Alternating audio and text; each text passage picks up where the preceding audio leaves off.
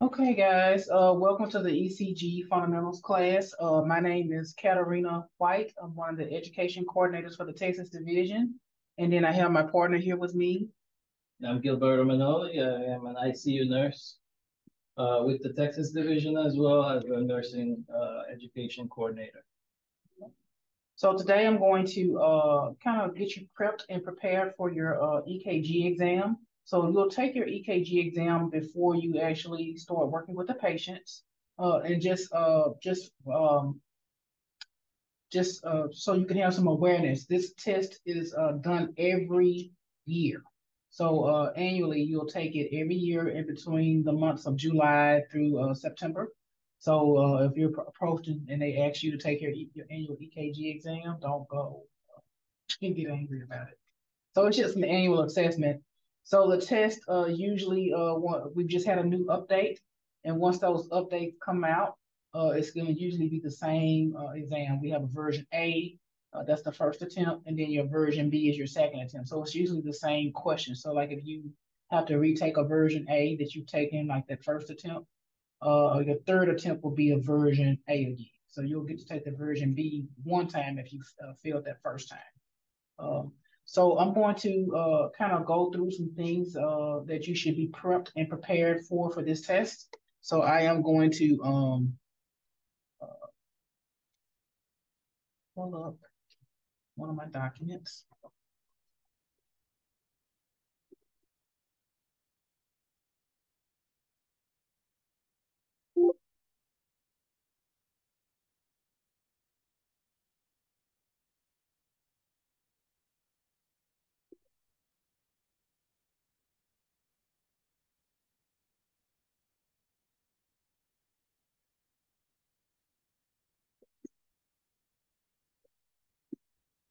Okay, so there's a 60-page study packet that goes with this exam. Um, from what I could gather from looking at it, some of the test questions that's in that exam does not apply to the new exam. We did meet with the company on Monday, and they provided us with a new PDF. And there are questions I think that's similar to what's on the new exam, but I didn't have enough time to review it and look at it and see what you guys should focus on. So right now, just this little section here that says the study packet, don't pay any attention to that because that has changed, and I haven't had an opportunity to review that to be able to share with you the new updates. So just FYI, there are no PJCs or PACs on this test. So if you see that in the answer choice, do not choose that. Okay, so you're gonna have a question with a you're gonna have a strip. You're gonna be asked in the it's gonna be in the answer choice. So don't choose that because you're not being tested on it. So that'll save you some time. Okay. There are no sinus arrhythmias on this test. Now you may see in the answer choice sinus arrhythmia. Please do not choose that as well. Okay. So let's go with what you're going to be tested over. They're going to be testing you over PR interval, QRS duration, QT interval, and rhythm interpretation. So at the time of this was sent to me, it was 49 questions on the test. I took the test on Friday, version A, the same test that one of the other educators took, and I noticed it was 47 questions. So I don't know if they got rid of some of the questions.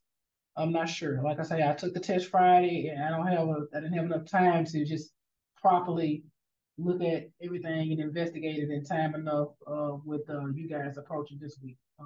So I'll say between 47 to 49 questions, but 80% is still the passing score. Okay. Version B, there are 50 questions and 80% is passing. Okay. And there are no calibers on the test. You can use the zoom in feature that is built into the exam. It's no longer prophecy, it's realized, but built into the exam, you can zoom in to look at your QT intervals, QRS, and PR intervals. You can use your computer calculator on the or the calculator that's provided to you by your exam proctor. So that's just kind of giving you some some information before you prepare to take your test. Okay, so let me stop sharing my screen on that. And then I have another thing I want to talk about and get you prepared. Okay, so as you prepare to take your exam, this is the quick tip sheet. There's a lot of different criteria that you would need to know about and follow. So this tip sheet is going to kind of help guide you as you take your test. I've emailed this to you because I had to update it because there was some one change that I noticed that wasn't on this tip sheet. So we're going to just kind of go through it. When you take your exam, uh, if you could, uh, 2 blank sheets of paper. One of your blank sheets of paper will be used for you to measure your QRS, PR interval, and so you can be able to decipher what that looks like. And then your other blank sheet of paper would be for you to write down these tips from memory as you take your test so you can be properly prepared. Does that make sense? Okay, so let's talk about first degree hard block. So first degree hard block is going to be a prolonged PR interval that's greater than 0.20. So what that means, if you're taking the test and you measure your PR interval and you see that it's 0.20 on the dot, that is not first degree hard block. I've had some people who say, well, it's 0.20, and I look at your tip sheet. Well, they misinterpreted what I was trying to say. It's got to be greater than 0.20. So if you see that it's 0.24, 25, or something like that, it's over 0.20. So that will classify as a first degree hard block based on that PR interval. The PRI is consistent, and you're not going to see any dropped QRSs. Okay. Let's talk about the second degree hard block type 1. Your PRI lengthens and is not consistent, but you will see dropped QRSs. Second degree hard block type 2, PR interval is consistent and does not lengthen, and you'll see dropped QRSs. Your third degree hard block is more like your medical emergency. And with that one, you will see no relationship between the P waves and QRS. There'll be some drop QRSs. And what I found with the questions that they provided us with, your heart rate for your third degree hard block was usually less than 50 beats per minute. So people were stuck between second degree type 1 and third degree hard block. Okay.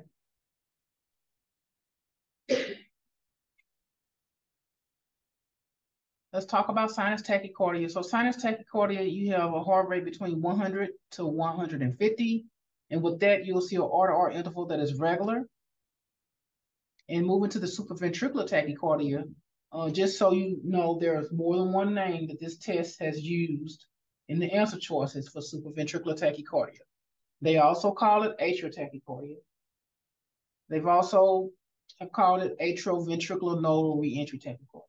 Okay, so you have all three of the different names that they have termed it. So if you're taking the test and you need to determine what the answer would be, there's 3 different names for SVT. Heart rate is between 150 to 350, and your R-to-R interval is regular. So if you're trying to figure out what is the difference between sinus tach and SVT, it comes down to the heart rate.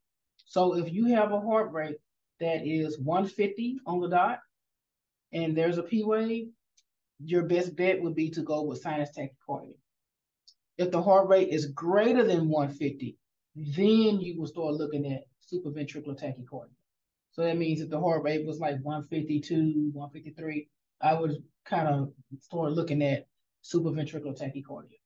Any questions about those rates and how to decipher between that? Okay. So next you have AFib with the rapid ventricular response. So I kind of put this font in a bigger font so that you'll know this has an R-to-R interval that's irregular. And with AFib, with a ventricular rate of more than 100 to 180 beats per minute. So with regular AFib, if the heart rate is 100 or less, that's AFib. And the minute that you see that it goes above 100, that's AFib with a rapid ventricular response. Any questions about the AFib with RVR? Okay, all right. So let's talk about the junctional rhythm and the junctional rhythm category and the idioventricular rhythm category. So with your junctional rhythms, you'll have an R-to-R interval that's regular, and then idioventricular rhythms, you have an R-to-R interval that's regular as well. So a lot of people get these categories mixed up. So I put some key points to remember so that you can kind of you have an idea of how to decipher between the two. So with the key points to remember, junctional rhythms, there are no P waves, or those P waves can be inverted. On this new test, I believe that all of the junctionals had inverted P waves. The previous version, there was no P waves. So just so you know that there are some inverted P waves with the junctional rhythms. The QRS is going to usually be less than 0.12. And if you go down to this category, you'll see that idioventricular rhythms, there are no P waves, and the QRS is more than 0.12. So that's how you decipher by the QRS. Okay. All right. So going back to the junctional rhythm category, there was a new rhythm updated in this new version, junctional bradycardia. So that's something new, and you're probably not even familiar with. Well, you'll see that it's going to have an inverted P wave, but the heart rate is less than 40. So if that heart rate is less than 40, then and you're thinking in this junctional category, you want to go with junctional bradycardia. Any questions on that junctional bradycardia? Okay. So now we have the junctional rhythm to look at. So if that heart rate is between 40 to 60 beats per minute, so if it's 40 on the dot, and we just talk about 40 to 60, so if it's 40 on the dot, based on what they put in the criteria, junctional rhythm. But if it's less than 40 beats per minute, like if it's 39 beats per minute, then that's considered the junctional bradycardia. And that's how I interpreted it as I looked it up and researched it, so that I can be able to speak to it today for you guys, so you'll be able to understand it for the test. Accelerated junctional rhythm, your heart rate is between 60 to 100 beats per minute. So if you have a heart rate of 60 on the dot, that's going to probably be in the junctional rhythm family. Junctional rhythm. So if it's 61, you want to go with accelerated junctional rhythm. Does that make sense? Any questions regarding that? Okay. Junctional tachycardia, your heart rate is between 100 to 150. So if it's 100 on the dot, that's going to be accelerated junctional. The minute it goes to 101, then that's junctional tachycardia. Any questions? Okay. Let's talk about the idioventricular rhythms. So you have idioventricular rhythm, heart rate of 20 to 50 beats per minute. If it's 50 on the dot, that's idioventricular rhythm. The minute it goes to like 51 beats per minute, then you can look at the accelerated idioventricular rhythm. Any questions regarding regarding that information? Tip sheet. No questions? Okay.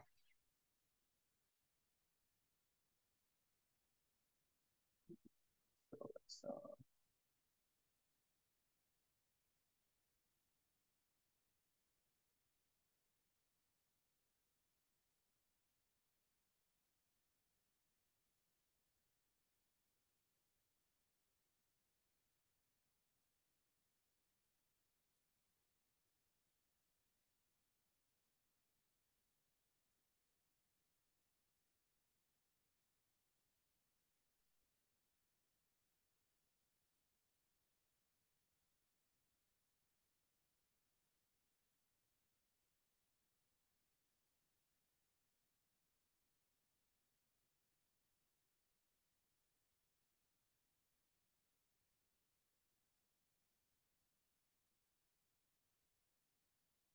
all right, so we're going to start going through the PowerPoint presentation. So we didn't make any changes to the PowerPoint presentation. We just decided to keep it the same so that we can just kind of just highlight what the new test entails. And let's see, what time should we be taking a break? So can you keep time? Can you keep tab when we need to take a break? Okay, we'll do. Do you think about 1:30, because we started about 12:30 for break? Okay. So if you can remind me, Gilberto or Miss Yvonne, to pause the Zoom so that I can the recording won't just run along when we have our break. So if you remind me to pause the Zoom. Okay. Okay, so we're going to talk about the ECG fundamentals, and this was created by the CHI Texas Division Education Department. So it was last revised in September of 2021. And so, like I stated earlier, we won't be making any changes to the PowerPoint presentation. You have some practice to kind of prepare you for the new exam. And we'll go through that later.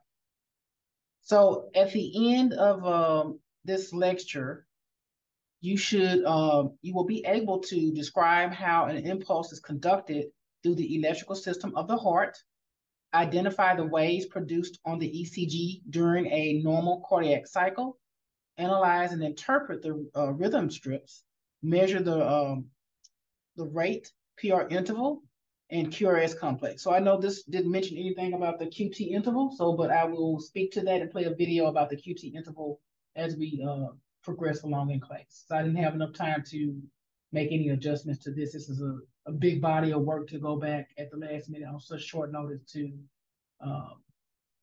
properly get this together. Okay. So this is the overview of the heart, and I'm going to watch a little video. Oh, the video isn't available anymore. Okay. All right. Sorry about that.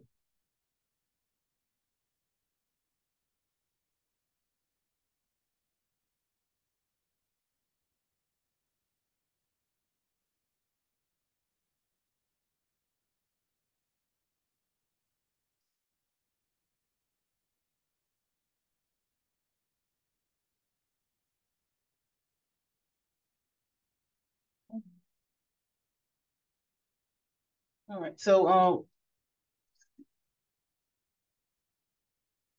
why do I need an EKG? So these are the limb leads that we have here. And just a quick overview. An EKG takes a look at a person's electrical heart function from different angles. An echo takes a look at a person's mechanical heart function. So basic versus advanced EKG rhythm interpretation.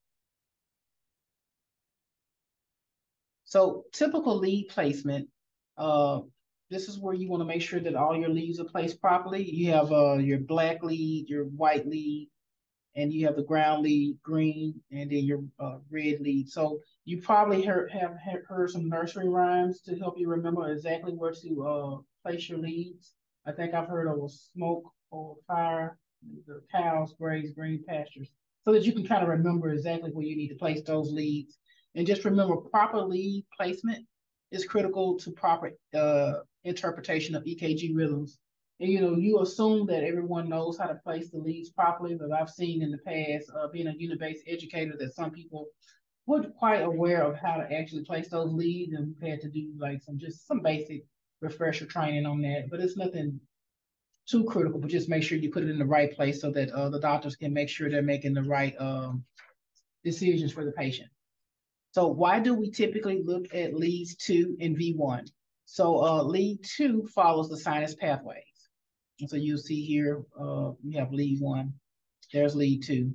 It follows the sinus pathways. V1 looks at the septum and helps detect bundle branch block. So you'll see V1, V2, if we want to see if that patient has a bundle branch block. So rule of electrical flow. So in the right arm, that's going to be a negative electrode. And if the electricity flows toward the negative electrode, the pattern produced on the graph will be inverted. So you see this is kind of inverted if it's a negative electrode. We won't be tested over that. This is just basic ECG fundamentals just to kind of get you refreshed. And then if the electricity flows toward the positive electrode, the pattern produced on the graph paper will be upright. So you'll see here, this is upright. So your positive electrode is going to be in your, you'll see that with the left leg. Okay.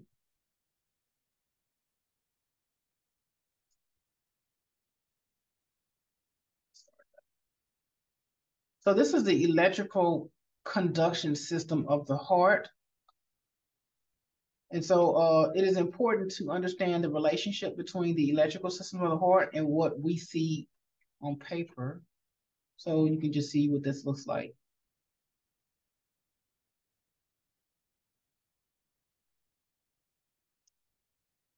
So the intrinsic impulse rate conduction. So you have the supraventricular, which is the atrial.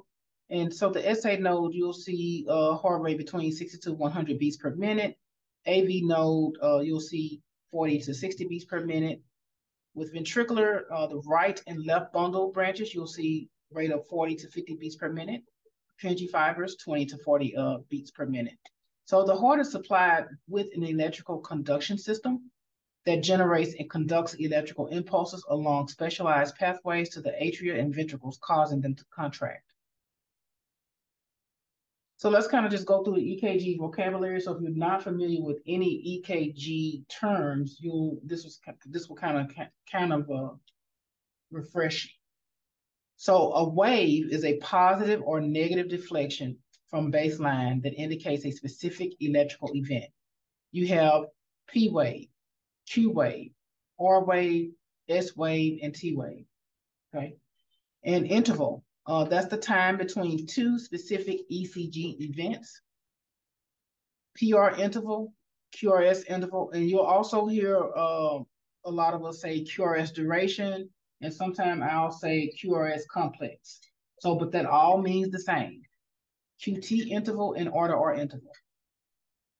Segment, that's the length between two specific points on an ECG that are supposed to be at the baseline amplitude, not negative or positive. You have a PR segment and an ST segment. Complex, the combination of multiple wave groups together. So you'll see the only main complex on the ECG is the QRS complex. So depolarization and repolarization. Depolarization, the heart receives electrical impulses, and that's caused by positive sodium and calcium ions going into the cell. Repolarization is the resting phase of the cardiac cycle caused by positive potassium ions moving out of the cell, and depolarization equals contraction, and repolarization equals relaxation. The sinoatrial node, also known as the SA node, the sinoatrial node is referred to as the pacemaker of the heart. The SA node is located in the wall of the right atrium at the junction with the superior vena cava. Specialized electrical cells called pacemaker cells in the SA node discharge impulses at a rate of 60 to 100 beats per minute. So here we have the P wave, the impulse that begins in the SA node are demonstrated on the ECG as the P wave. And a P wave equals atrial depolarization and contraction. So you'll see here, there's our P wave. Now, if there's anything on your PowerPoint presentation that you need to pay special attention to, I will kind of emphasize that. So this is the P wave morphology. And so we want to pay some really close attention to the P wave morphology. As I was doing remediation a lot with a lot of staff, I noticed that a lot of people didn't really understand inverted, notched, and peaked. So we'll just kind of go into some little details about this. So this is a normal P wave. That's what a normal P wave looks like. This is notched. This is what a notched P wave looks like. This is peaked. That's what a peaked P wave looks like. And this is what inverted looks like. So as you're taking your test and you're looking at those junctional rhythms, and remember I told you on the test, there was a lot of junctionals that had inverted P waves. So you just need to be mindful of what that looks like so you can make your decisions and pick the right answer. The atrioventricular AV node. The AV node is located in the wall of the right atrium next to the tricuspid valve and has three functions. It slows conduction of electrical impulses through the AV node. It serves as a backup pacemaker if the SA node fails, and it protects the ventricles from dangerously fast rates. The intrinsic rate is 40 to 60 beats per minute. So the PR interval, sorry. The PR interval, uh, the PR interval represents the time for the impulse to travel from the SA node to the AV node. The AV node is the gatekeeper. And so you see here, this is the PR segment. And let me just kind of put this in a different full screen so that we can see. So the beginning of the P wave to the beginning of the QRS complex, that is your PR interval. And the normal range is from 0.12 to 0.20 seconds. So if you can place emphasis on that, knowing that normal range, that's going to help you to decipher when you're taking your test to know if there's a block or something like that. 0.12 to 0.20 seconds. I repeat, that's something that you would need to know so that you can make proper decisions when you're doing your ECG interpretation, knowing that normal range. QRS complex. So the QRS complex, a QRS is equal to the ventricular depolarization and contraction, the initial deflection of the QRS from the isoelectric line to the end of the QRS complex. It's measured from the beginning of the Q wave to the end of the S wave, the J point. This is important to know. Normally, it has a duration of 0.04 to 0.12 seconds. Okay, your QRS duration. So that's something that you need to know. The duration is 0.04 to 0.12 seconds. Ventricular conduction. So with ventricular conduction, you'll the areas that handles that will be your bundle of his, right and left bundle branches, and Purkinje fibers. The rate is 20 to 50 beats per minute. So putting it on paper. So let's kind of like do a deep dive into this. If you can take a picture of this, or make sure you highlight it on your in your PowerPoint presentation.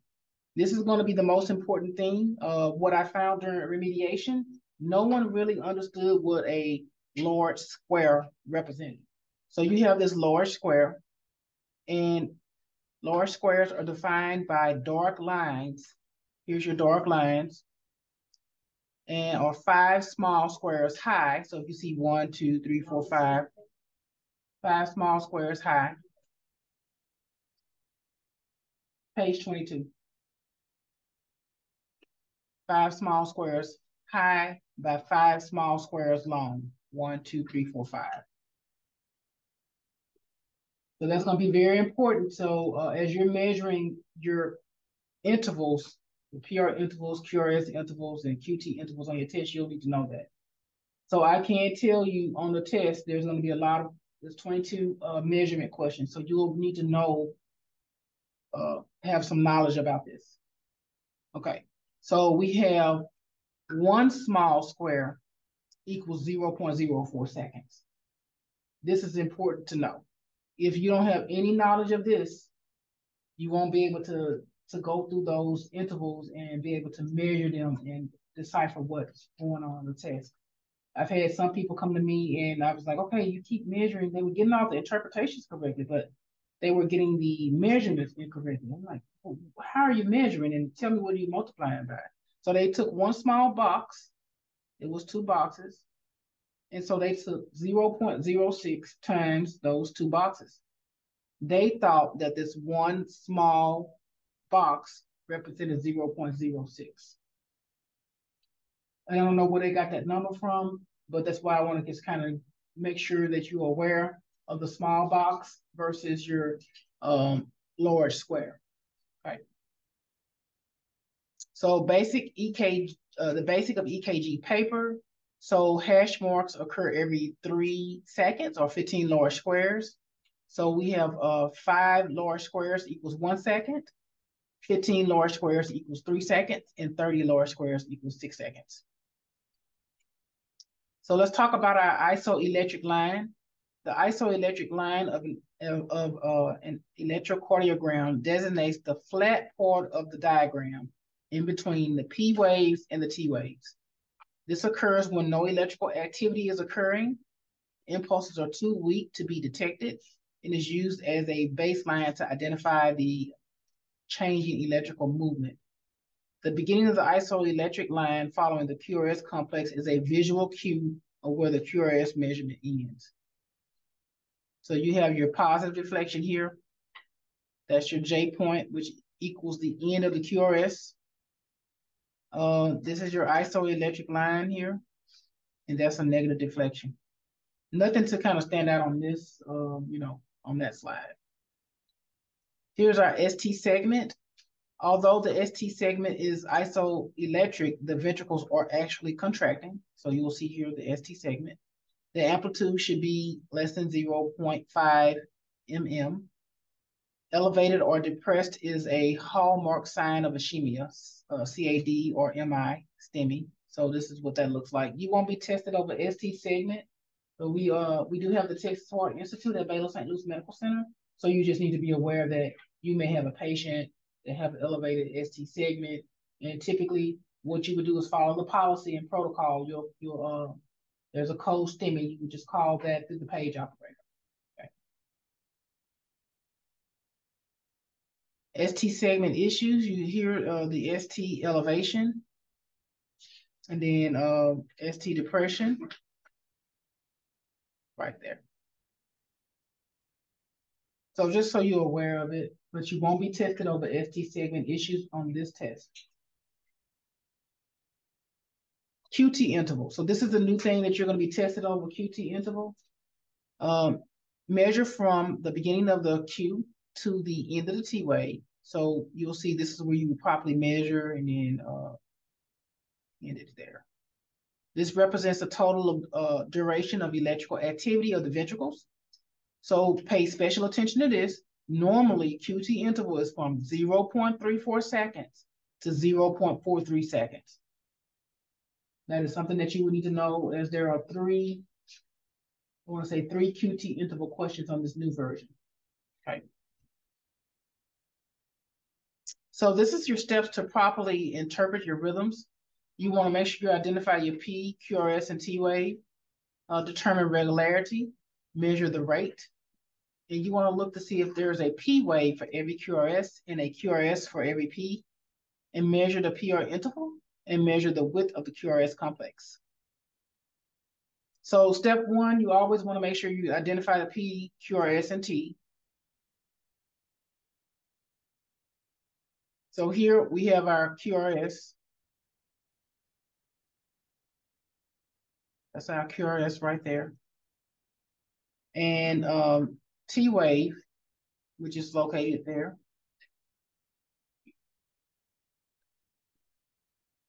And there's our P wave. Okay. Here's another one, identifying the P, QRS, and T. So there's our QRS. There's our T wave. And there's our P wave. So looking at this P wave, that's a notched P wave. Right. But this strip used to be on the old version, and if no one got it right, so with the new version, doesn't even have this strip on it.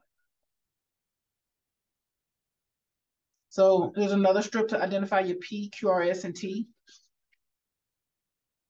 There's your QRS. There's your T. And there's your P wave. Here's another one.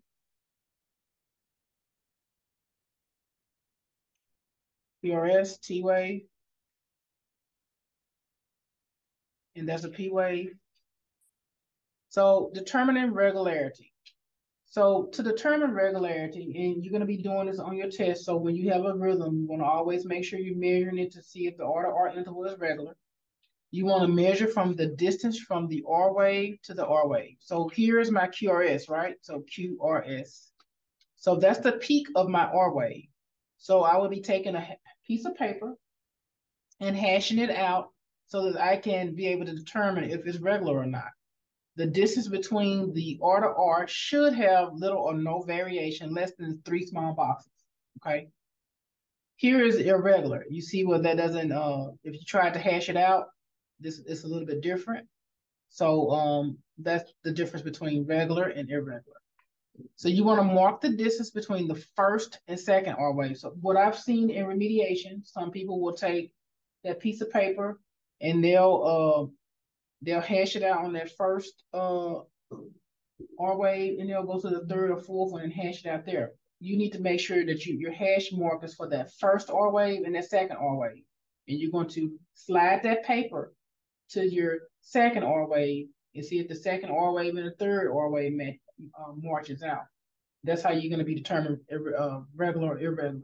I've seen so many people miss a field with RVR because they didn't properly measure and hash it out correct. Right. So like I was saying, mark the distance between the first and second R wave steeples of the strip. Move your paper down the length of the entire strip to check for regularity and do not eyeball it. So I've seen some people, they'll do the first 4 R waves and say, okay, it's regular. And what was happening is they were missing the A fields, or the A fields were RVR because it was irregular. They only just did a first 4. So you want to make sure you go through the entire strip so that you can make the proper interpretation. So measuring the heart rate. So you want to measure the number of R waves and multiply times 10. You want to count the number of R waves in a 6-second strip, then multiply by the number 10. So here I have my QRS complex. So this is my peak of my R wave. So I'm just going to count the peak of my R wave. 1, 2, 3, 4, 5.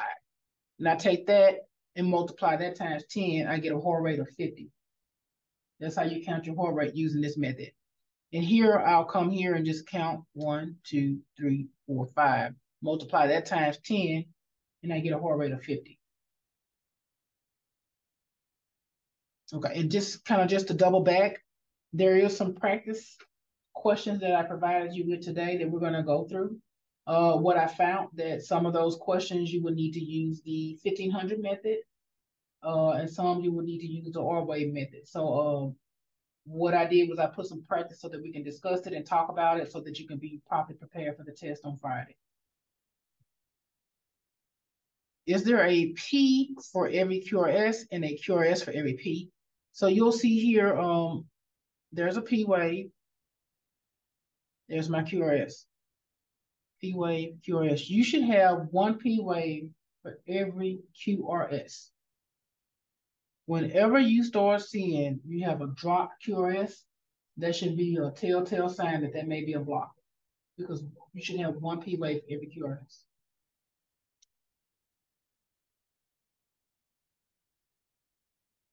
Okay, so if we look at this, how many P waves do you see and how many QRSs? So if you can just count and tell me how many P waves do you guys see?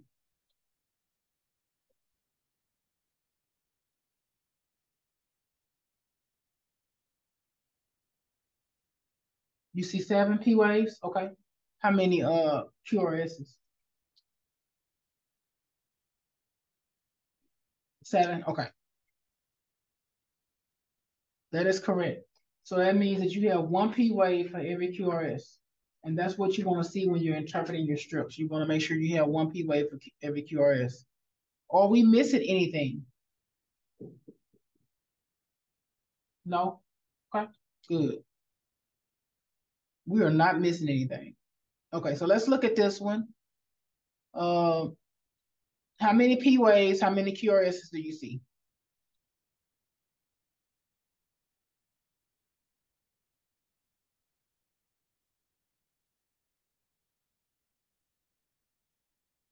Someone said 7 P waves? Okay. And then how many QRSs? 5, okay. So we have 7 P waves and 5 QRSs.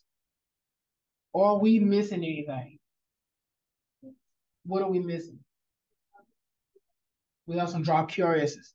So when you're interpreting your strip and you see that, that should be telling you something. Wow, this has to be some sort of block. When you start seeing drop QRSs, I want you to start thinking about one of the blocks. Now, first degree is the only block that does not have any dropped QRSs. I repeat, first degree block is the only block that does not have any dropped QRSs. So you want to measure your PR interval. So your PR interval configuration, what length is the PR interval? Remember, normal is 0.12 to 0.20 seconds, and this is equal to 1 box or 5 small boxes. Does it remain the same throughout the strip? Is it fixed or variable?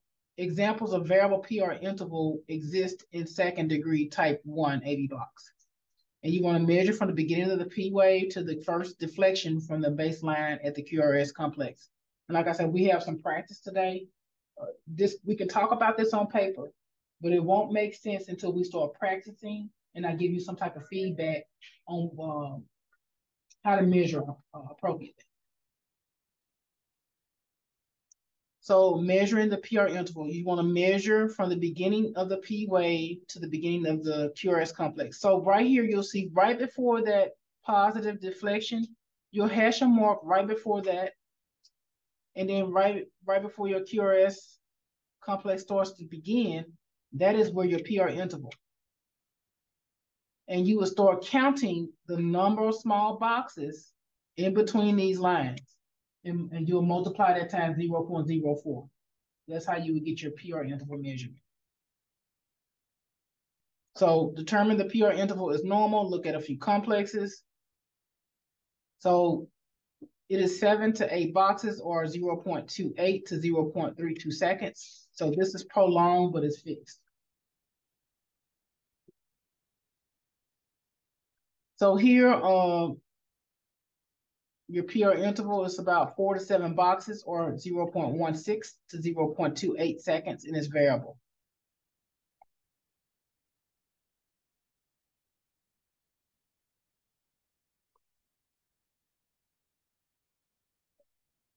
So our last step, I think it's our last step, no, next step, step 6, measure the QRS complex. QRS complex, so you want to look and see for your configuration, do all the QRS complexes look alike? PVCs are still QRS complexes, but they look a little bit different. And you do have some PVCs on the test, and we did put some in the practice questions, the PVCs that are on the new test. I even got them wrong. They're kind of difficult. So I try to put that in our practice, so today we'll have something to kind of go by. The duration, what is the QRS interval? Remember, normal is 0.04 to 0.12 seconds. And this is going to be equal to 1 to 3 small boxes. You want to measure from the beginning of the QRS complex all the way to the J point where the QRS turns into the ST segment. So the QRS complex practice 1, so you want to make sure you're measuring from the beginning of the QRS complex all the way to the J point where the QRS turns into the ST segment. So you would probably want to start right there and you'll end right there for your measurements. Now, it's kind of confusing. I did notice on the test that we've had like maybe 3 or 4 people to take the exam. For the QRS complex, it was a lot of the questions that I saw that were missed on the exam. I included that in the practice so that we can kind of take some time and look at it, so we can kind of discuss it and talk about it, because it was so difficult to kind of figure out what would be the right answer. So we'll have some practice with that today. Determine the QRS complex duration. And they counted 2 small boxes. So 2 times 0.04 is 0.08. Okay. So that's how they got that answer. And is that normal? Remember I told you to remember the normal range? So yes, that's normal. Okay. Here is another QRS complex practice question. So determine the QRS complex duration. So they counted about 4.5 small boxes, and that's 0.18 seconds. Is that normal? No, that's not normal. It's a wide QRS complex. Okay. So let's talk about our sinus rhythms, which this is a page that you want to make sure you're aware of. I've had a lot of people come to me for remediation, and they didn't know the normal heart rate for like sinus bradycardia and sinus rhythm. You know, you can assume that someone knows until you assume that they don't know. So if you could just kind of highlight this page, pay particular attention to it so you'll know the normal heart rates. Even though your tip sheet, I just kind of put the most missed questions that I saw on the test people kept missing. So, but I didn't put the sinuses on there because that's something that, you know, is pretty simple and easy. You just need to remember the numbers. So sinus rhythms indicates that the electrical conduction system is operating in an orderly fashion, and the SA node is the origin of the rhythm. So what makes a rhythm an arrhythmia? You have a rate below 60 or over 100, or you have a PR interval less than 0.12 or greater than 0.2 seconds. You have a QRS interval less than 0.04 or greater than 0.12 seconds, or you have a QT interval less than 0.34 or greater than 0.43 seconds. And then you have a variety of complex shapes. Okay. All right, so let's see what our next slide about. So before we actually go on to this, do y'all think we should take a break? Okay. Okay, so I'm going to just pause this. Pause.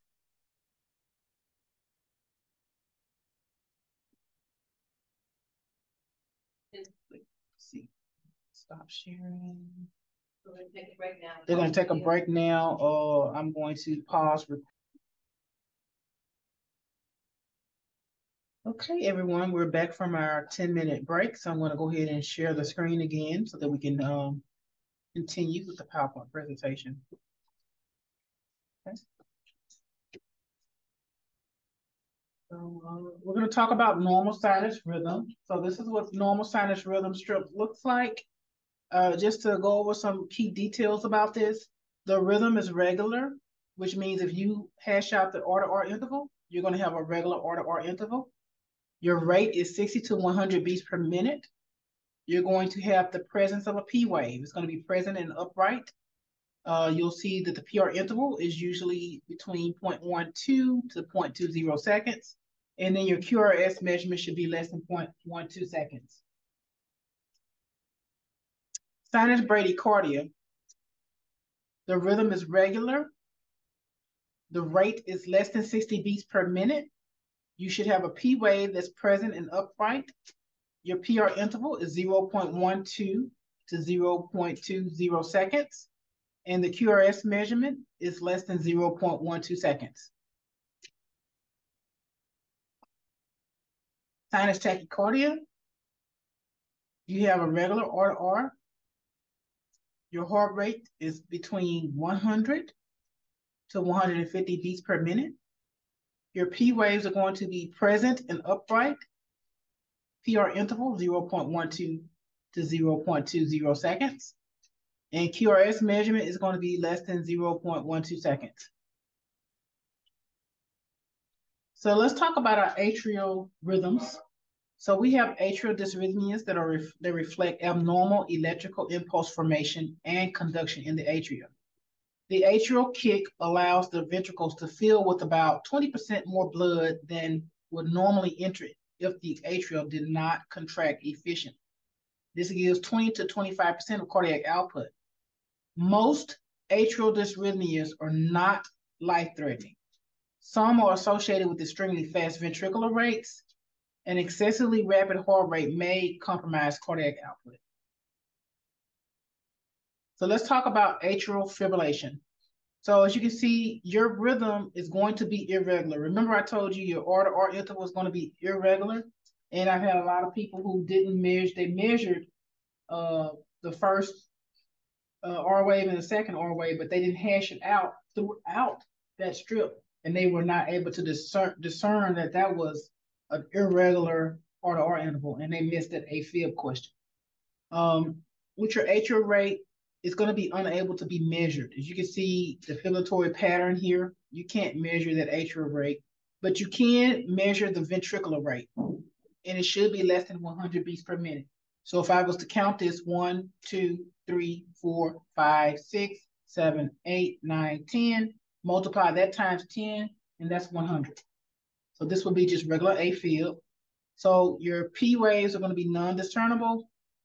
You're not going to have a PR interval, and your QRS is going to be less than 0.12 seconds. If rate is above 100 beats per minute, it's atrial fibrillation with RVR. Okay. So let's talk about AFib with RVR, AFib with a rapid ventricular response. So you have R-to-R interval that's going to be irregular. So you'll see that if you were to take your paper and hash out R wave number 1 and 2, and then just kind of march it out, you'll see that there's some irregularities. You're not going to be able to measure the atrial rate, but you will be able to measure your ventricular rate. So we can count this as 1, 2, 3, 4, 5, 6, 7, 8, 9, 10, 11, 12, 13, 14, 15, 16, 17, 18. So 18 times 10, 180 beats per minute. You're not going to be able to discern the P waves because of the fibrillatory pattern.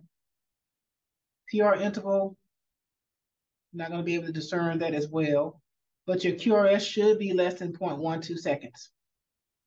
If the rate is above 100 beats per minute, is it atrial fibrillation with RVR? So if it's greater than 100, that's going to be AFib with RVR. Okay. We don't call this an SVT. Okay.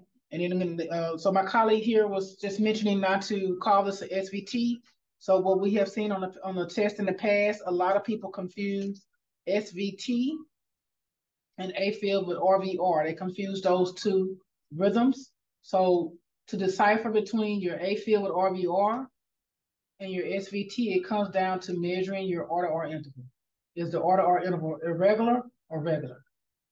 If it's irregular, that's AFib with RVR. Okay, any questions about that? Atrial flutter, you'll see regular or irregular. It just depends. And then you have sometimes your atrial rate could be between 250 to 350 beats per minute, and the ventricular, it varies. You'll have a fluttered sawtooth appearance, as you can see here. You're not going to be able to discern what the PR interval is going to look like. Your QRS should be less than 0.12 seconds. Atrial flutter is characterized by a sawtooth flutter waves. Any questions about the atrial flutter?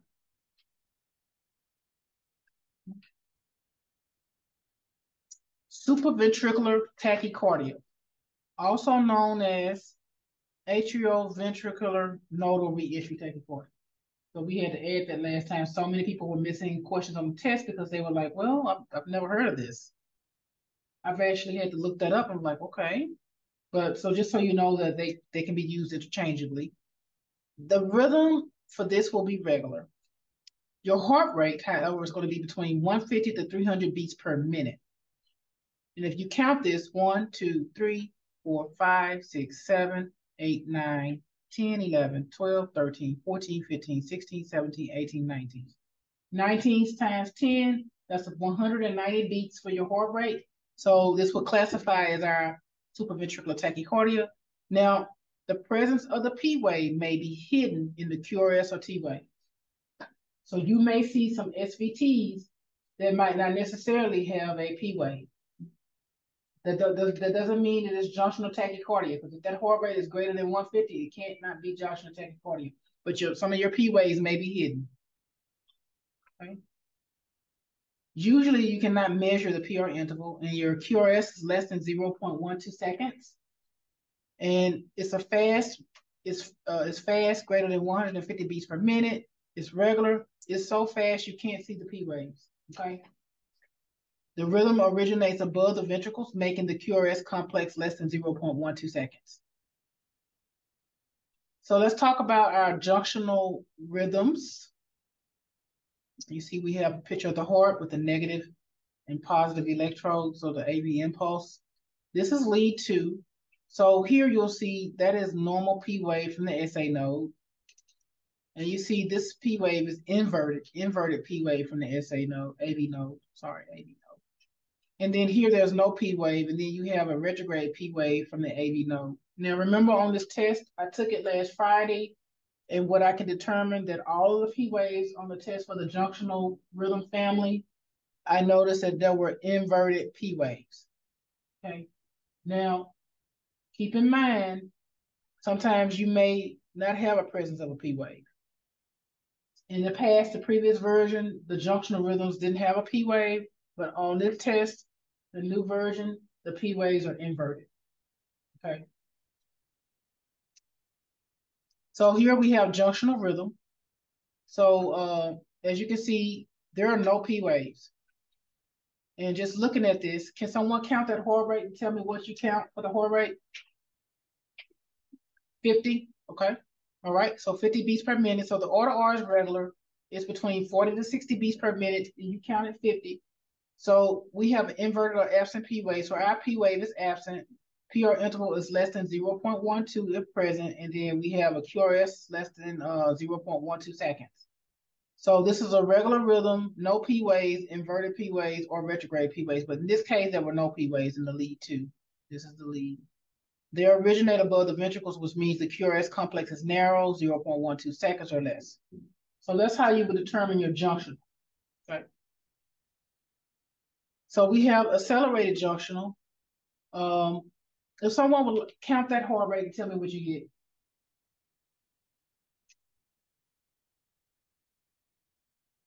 80, okay. So we have 80 for the heart rate. Now the order R is regular, and this rate falls between this category, so we're good. So that's accelerated junctional. Now the P waves here are absent. Our QRS is less than 0.12, and then, PR interval. PR interval is less than 0.12, and then our QRS is less than 0.12 seconds. Here's our junctional tachycardia. So this one was on the previous version. Everyone would get this one mixed up with either sinus tach. Sinus tach. So as you can see, that's no P wave. This is QRS, and that's a T wave. If someone can kindly count that heart rate and tell us what that heart rate is.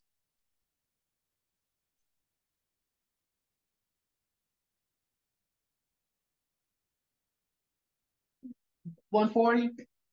Okay, 140. So the order R is regular. Our heart rate is 140, so it's within that range. And our P wave is absent. So this is no P wave, QRS, T, no P wave, QRS, T. So a lot of people thought that was sinus tach on the test, and they got it wrong, and it was actually junctional tach. PR interval, if it's present, is going to be less than 0.12 seconds, and then QRS less than 0.12 seconds. So just to kind of summarize the junctional rhythm. So this is prior to me knowing about junctional bradycardia. So that's not on there. I didn't have enough time to actually go through that and add it.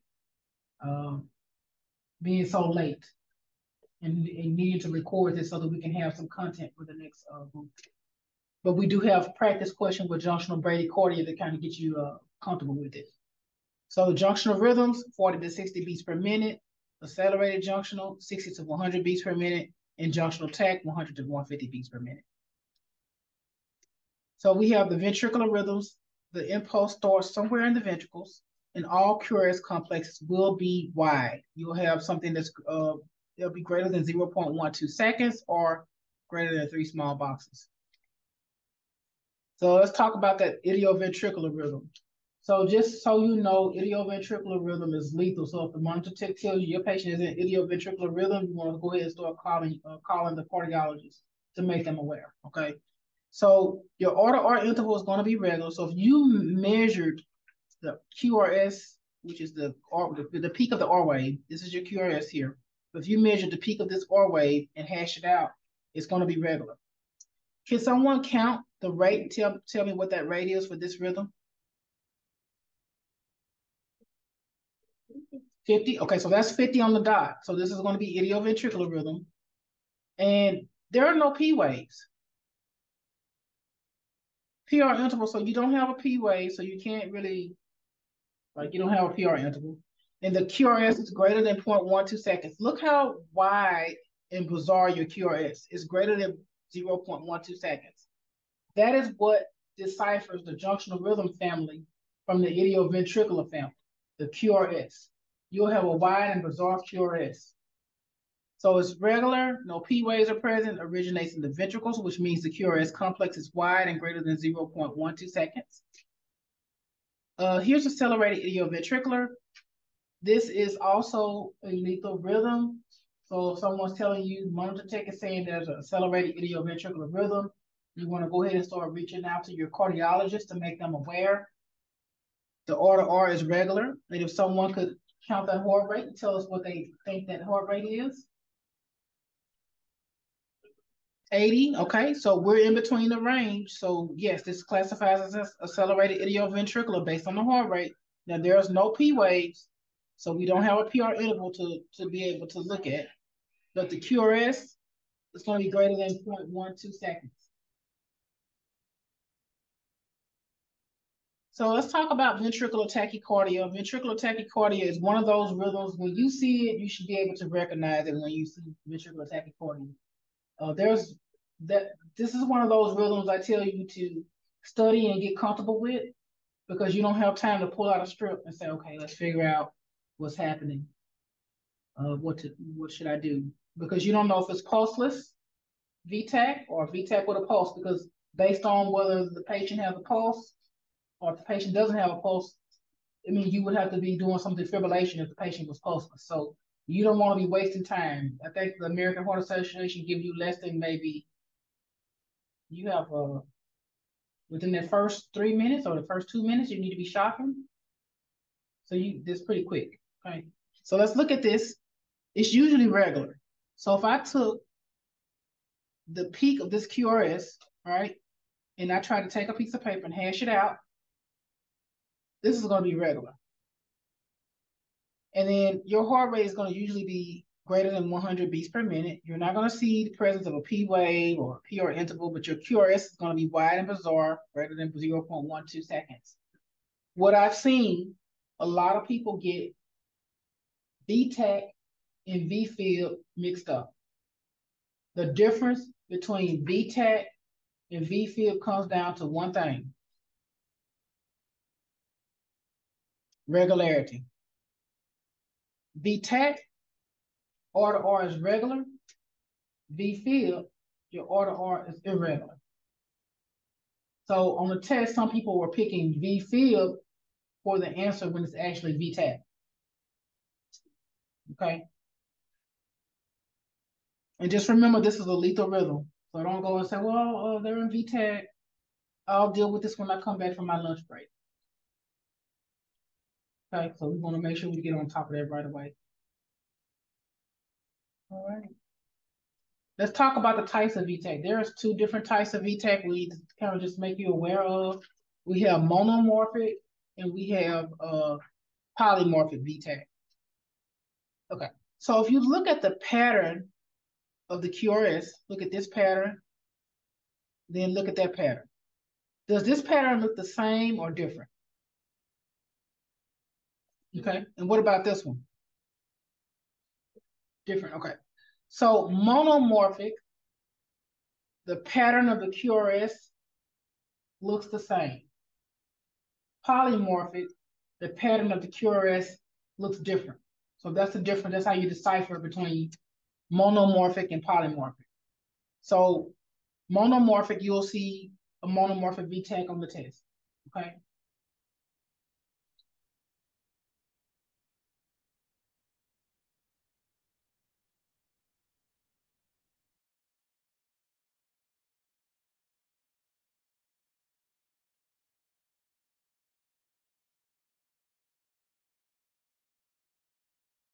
Okay, so let's talk about VFib.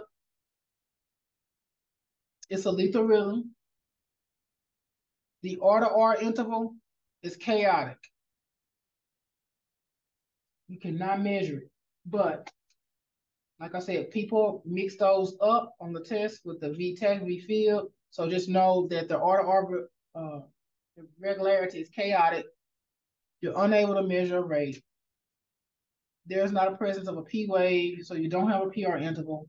and you don't really have a QRS measure. This is one of those rhythms that the only way to treat this is with, what do you treat this with? Defibrillation. Yeah. So let's talk about the types of VFib. So we have two different types. We have a coarse and a fine. So remember, I told you that we have one of those VFibs that people will mix up with VTAC. This is the strip that they would mix up with one of the VTACs. But if you were to take the height of the R wave and try to measure out, this would be an irregular. It would be irregular. So this would be classified as VFib. So let's talk about the difference between coarse VFib and fine VFib. So you remember we had that one small square that was 5 boxes high, 5 boxes across. All right. So when you looking at this, if you see that your measurements are greater than 3, the waveforms are greater than 3 mm's or greater, so you can use that the height of that box. If it's greater than 3, that's coarse. If it's less than, the waveforms are less than 3, that's fine. So that's how you can decipher between coarse and fine. Any questions about that? Right. So premature complexes. So with the premature complexes, the beats comes in before the next anticipated cardiac cycle, where early beats originate determines what it looks like. So with your PACs, they originate in the atria, the hardest to identify, and it looks like an early sinus beat. It's upright P wave, but a narrow QRS. PJCs originate at the AV junction. There are no P waves. They can be you can have inverted or retrograde P wave and a narrow QRS. And PVCs originate in the ventricles. They have it's the elephant in the room. There's no P wave but a wide QRS. You want to always list the underlying rhythm first and then name the premature complex. So here's an example: silence rhythm with PAC. Okay.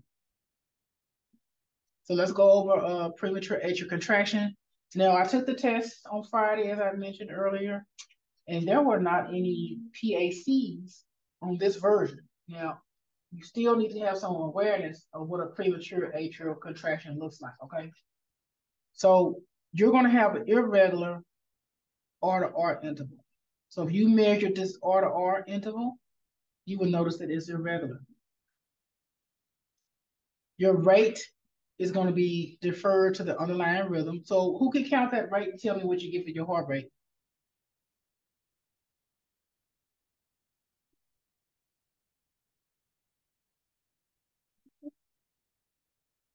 70? Okay. So is that sinus rhythm or sinus breaking? That's sinus rhythm. So we got our underlying rhythm. So we know it's sinus rhythm. But if you look at your P wave, so this first P wave is a normal P wave. Now look at those other P waves. Do they look different? Does any one of those look different?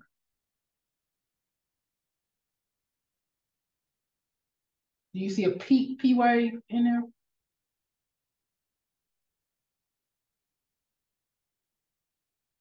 So this is your normal P wave. Compare the P waves to that first P wave, which is normal.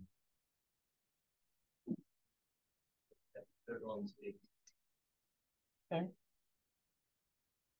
that's correct. So what I'm trying to say is the P wave morphology kind of changes.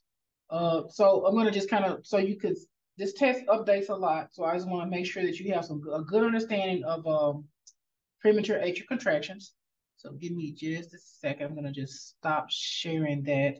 And I'm going to look up a video that I would like you to kind of have some awareness about premature atrial contractions.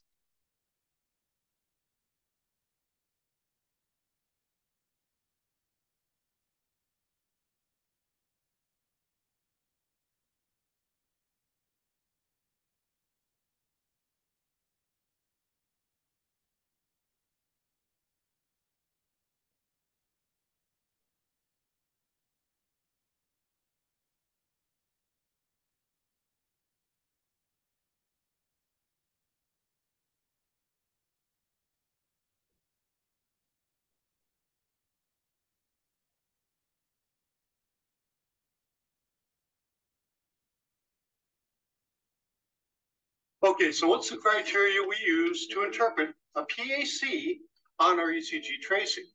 Well, the P stands for premature, which means the complex is going to come prior to the next expected beat.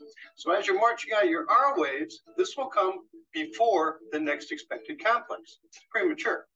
It's a PAC, atrial, but not sinus. So this impulse is originating somewhere in the atrial chamber, but not from the sinus node.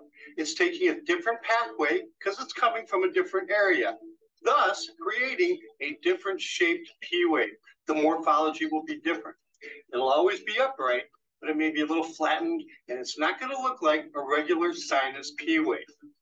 Now, because the PAC has really no impact on ventricular conduction, the QRS should be narrow, less than 0.12, and honestly, it should look like all the other QRSs within that strip. So the big takeaway comes premature. The P wave looks different.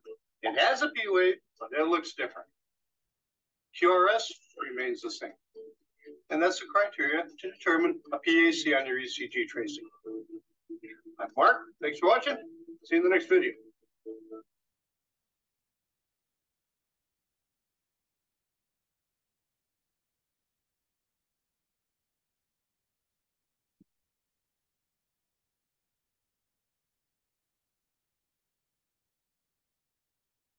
Okay. Now, look at those P waves again. That first one was a normal P wave. He mentioned that this one looks a little bit different. And actually, that one looks different. So those are your PACs. If you go back to that one, that looks like the same one, that looks normal. Then you go here, your P waves look different. So these are where your PACs are located. Does it make sense now that you watched the video to kind of see that the morphology changes so that you can see what a PAC looks like? Okay. So the presence of a P wave is present or hidden in the T waves. You have PR interval 0.12 to 0.2 seconds. That's going to be the range. QRS is less than 0.12 seconds. You'll have early contraction, narrow complex QRS, upright, rounded P waves, and lead to. But just remember, your morphology is going to be different from a normal P wave. Okay. Here's a premature ventricular contraction. So your order are going to be irregular because you have that PVC that kind of just throws off the pattern of your order arc interval. Your rate, you're going to look at the underlying rate. So if someone could count that heart rate for me.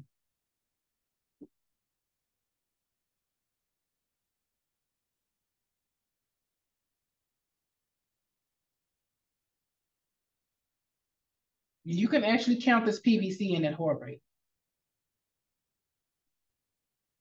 You got about 110? Okay. Okay. So this is actually one of the questions from the old version of the test, and it was like sinus tach with a rare PVC. So you're not going to have so you'll have the presence of the P wave will be like, you won't have any because you have an ectopic beat. So here is our PVC where you don't have a P wave.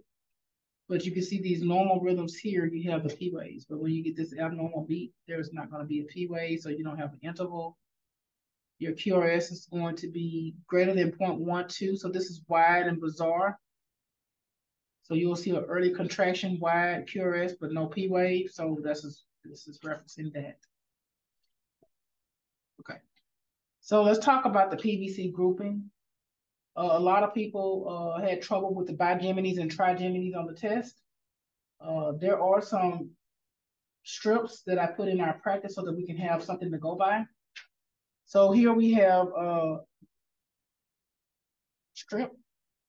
And if you count your heart rate, you can count it with your PVC. So that's 1, 2, 3, 4, 5, 6, 7, 8, 9, 10. This is heart rate of 100. So that is going to be sinus rhythm.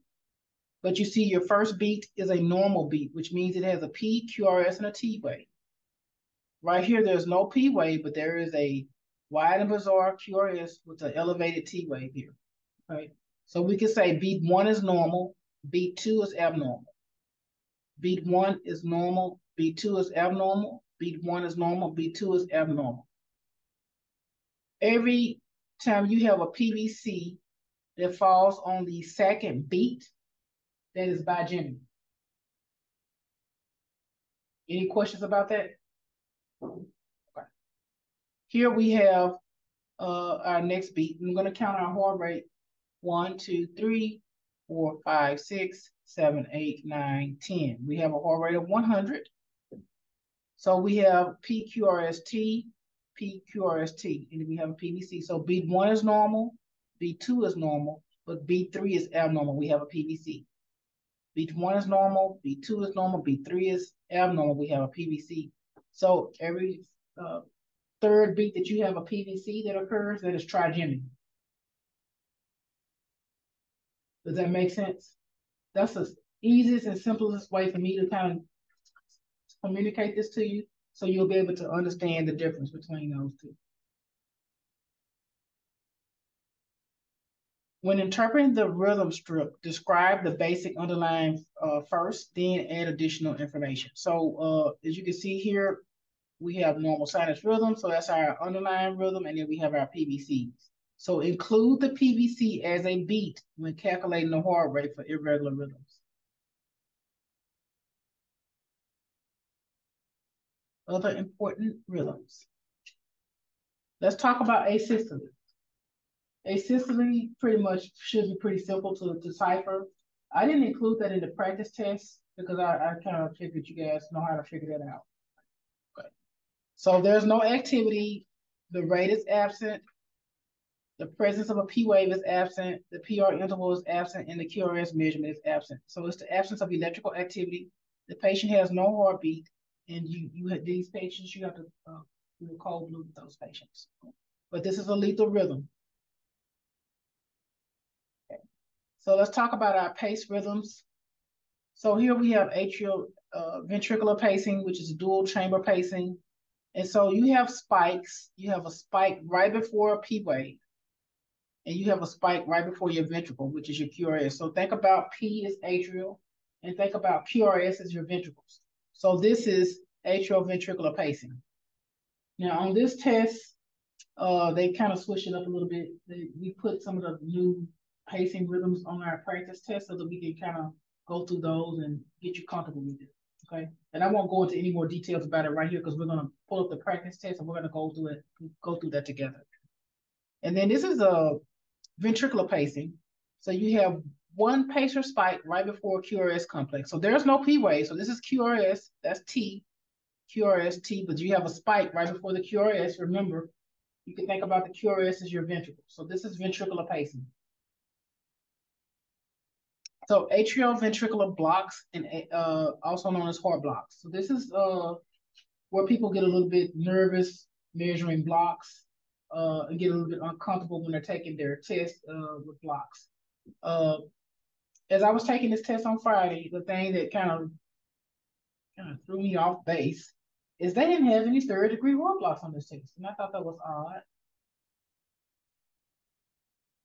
But we're still going to go through it so that you can be able to decipher between it. And I didn't see any second-degree type 1s on the test. They just did a first degree and a second degree type 2. So I thought it was odd, but you're still responsible for knowing how to interpret and understand what a third-degree heart block is. Okay. So the term heart block is used to describe arrhythmias in which there is a delayed or failed conduction of electrical impulses through the AV node into the ventricles. The PR segment represents the AV node and the ECG, and is important in determining the type of AV block. So here's our first degree heart block. So if someone would like to count that heart rate for me, tell me what you got. Just 80? Okay. So is that sinus rhythm or sinus breathing? Sinus rhythm. So we know that our underlying rhythm is sinus rhythm. So our order interval is going to be regular, and we're in that rate of 60 to 100 because we know this is sinus rhythm. Your P waves are going to be present and upright. You're going to have one P wave for every QRS. We're not missing any QRSs. Your PR interval is going to be greater than 0.2 seconds, and it's going to be fixed. So if you look very closely, you'll see that, okay, you would start right here measuring, and you would end it right there. So if you count the number of boxes that you see, let me see if I can put this to the screen so that we can look at this a little bit more in detail. So let's say, for instance, we put a hash mark right there on that line, and we end it right there. So if we count, that's 5 boxes, 6, 7, 8. 8 times 0.04 is what? That's about 0.32. Okay. So that's greater than 0.20. So that classifies as a first degree Hoare block because these are going to be fixed. That means that each and every last one of these PR intervals is going to be 0.32. And then your QRS measurement is going to be less than 0.12 second. So it's going to be a regular rhythm, no drop QRS complex. PR interval is the same length and it's fixed. And you're going to name the underlying rhythm first, usually either sinus rhythm or sinus bradycardia. Okay? Sorry about that.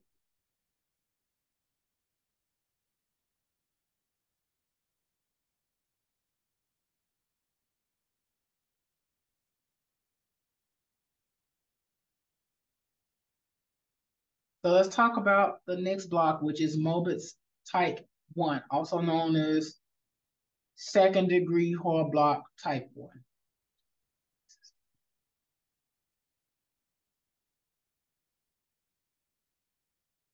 The order interval is going to be irregular.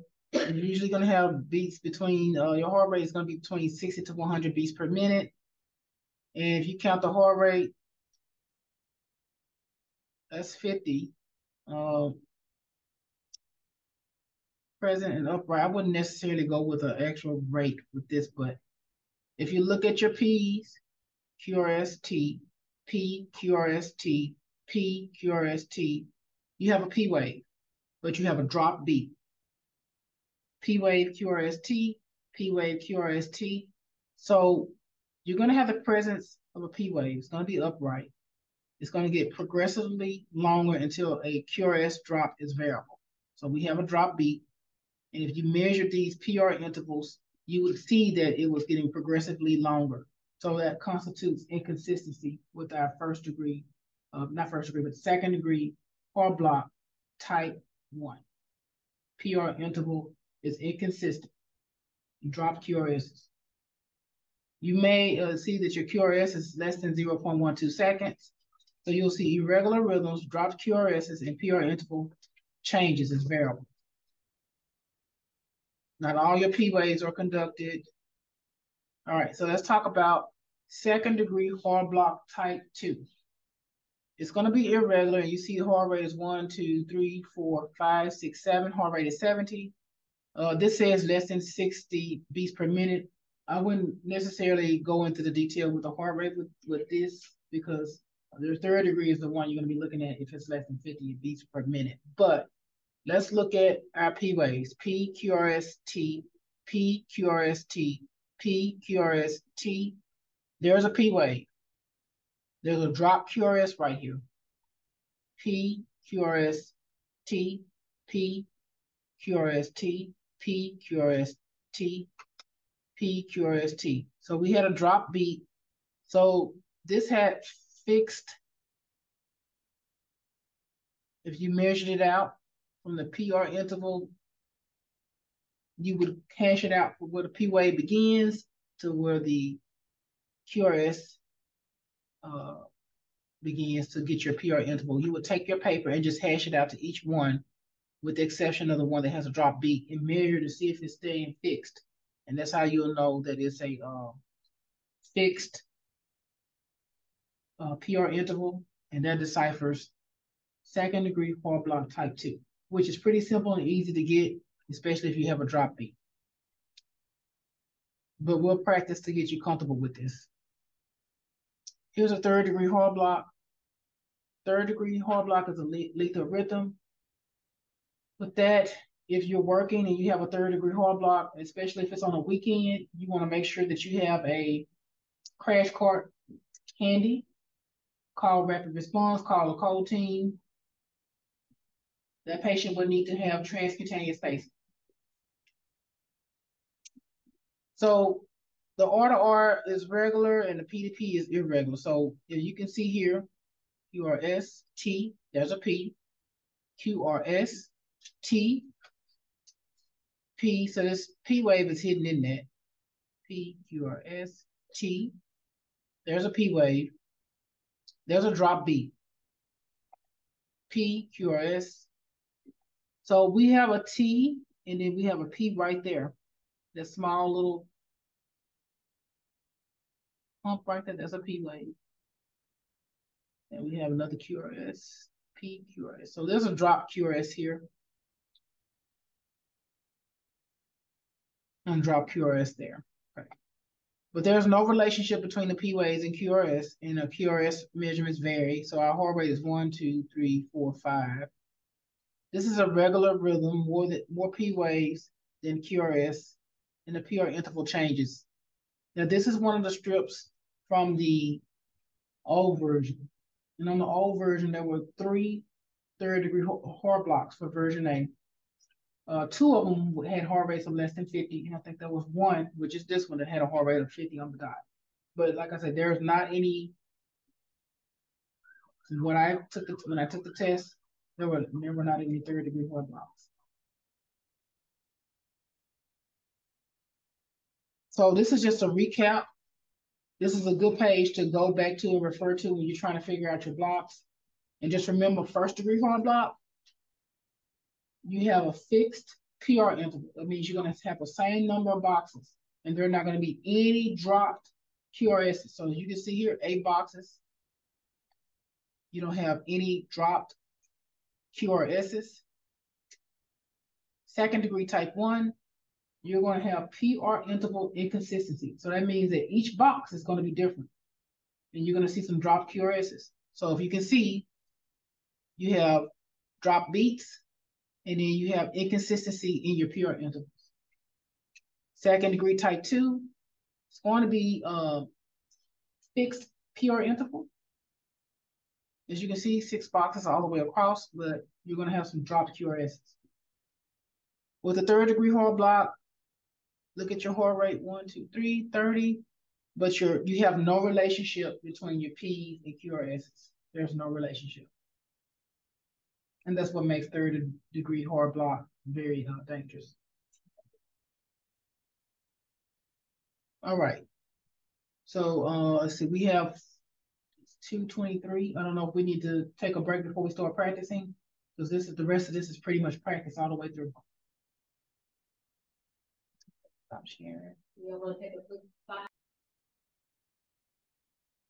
Okay, so we're back from our break, and so what I've decided to do is to use the new practice material that we have developed from the new version that was updated on January the 2nd of 2024. So we're going to get that information and post it so we can start going through those questions now. So give me just a second.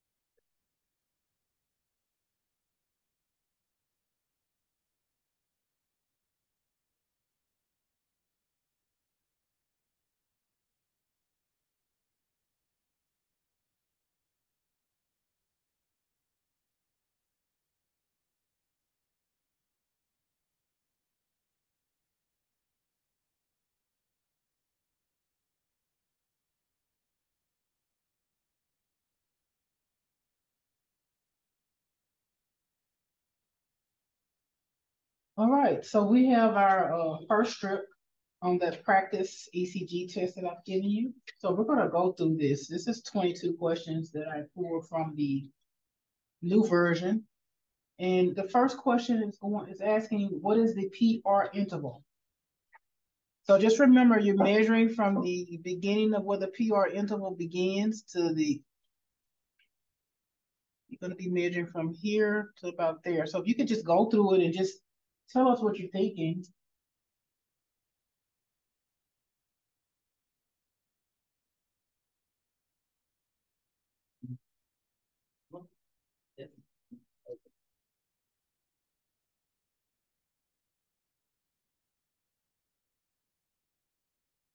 For that first question, if you could, after you can tell us what you got for your answer so we can kind of go through it and look at it, talk about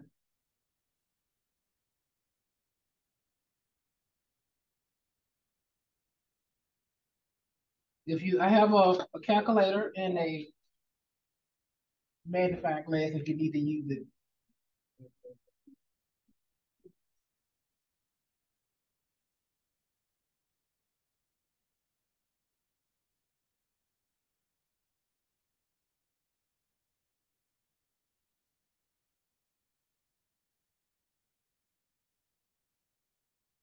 If you're done with that first question, raise your hand so we can talk about it. 1, 2, 3. Just okay. So just waiting up. Okay. And Jared, have you determined what you think it is for number one? No, I can't even see the boxes. You can't really see the boxes. Yeah. Okay. Okay. Just yeah. Okay. All right. So someone tell me what they got, what they think. Hmm. You got 0.12? 0.20? Okay. Anybody else? You got 0.20? Okay. Same. Okay. What do you think, Jared? Just guesstimate. Because I did the same thing. Yeah, I mean, one looked like it was. It looked like it was a little bit different on one actually. Okay, so on that first one, what do you think? It's coming up with 0.20. 0.20? Okay. You have the answer key? Yeah. Okay. So what is that first answer? Hey. A, 0.12. If you look at the QRS complex, well, I mean, what we're measuring PR, We're measuring right? the PR interval. PR interval. So from here, the beginning to here, it should be about 3 boxes. Do you see 3 boxes? You can't see anything.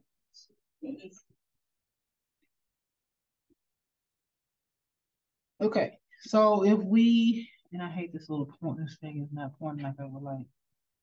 This fast. So if we put a little hash mark right there on that line, and we put one right there, and if we count in between, how many boxes do we have? We're gonna put a line right there. And we're gonna end it right there. So we have an imaginary line there, an imaginary line there. How many are we counting? 1, 2, 3. So that's about 4. So, but they don't have 0.16 on here as an answer choice, correct? No. So let's pick this one. We'll hash about there and there. 1, 2, 3. So we hashed about right there, put a line about right there, and we'll be counting 1, 2, 3. So that's about 0.12. You really can't see it, but just to kind of give you an idea. So as you take this test, you'll be prepared. Because if you got it wrong here today, you'll get it wrong on the test. And we both worked together on this, and I had to pull out my magnifying glass. All right, so let's go to the next question, number 2. It's asking you, what is the PR interval? And just tell us what you think once you're done.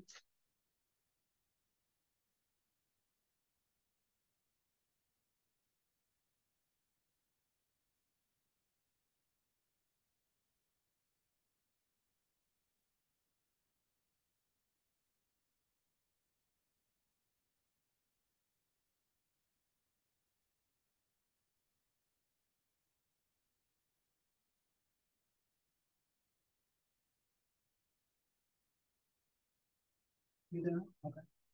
Okay. 0.24. You said 0.24? Okay. All right. And then any other uh, answers, or because we all may have different thoughts about what it should be.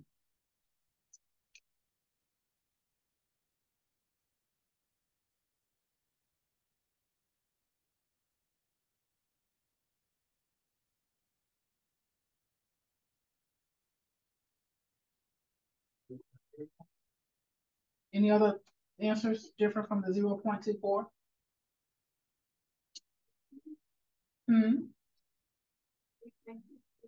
0.30. Okay, so we have another answer choice. Okay, 0.30 or 0.24. Okay.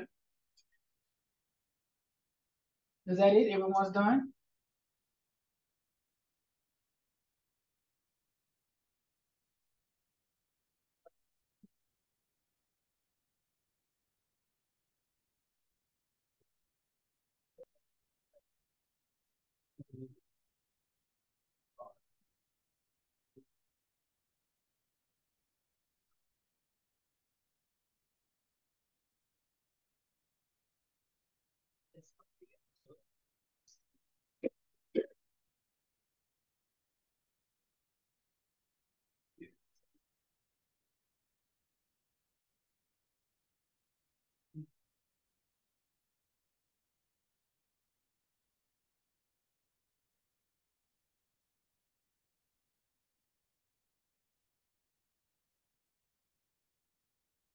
So, are y'all ready for that answer?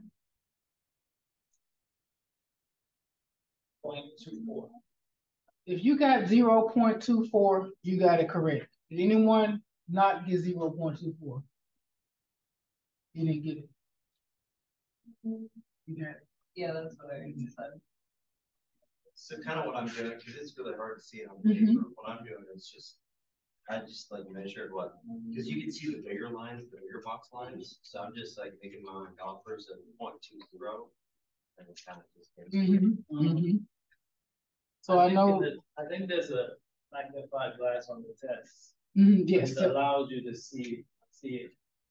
But just keep in mind, this calculation is your bread and butter for this exam. You're gonna have 22 questions about calculation. You need to get really good at calculating, because if you don't get those, you're gonna fail that test. So we have a lot more. So okay, so let's go to question number 3. What is the QRS interval?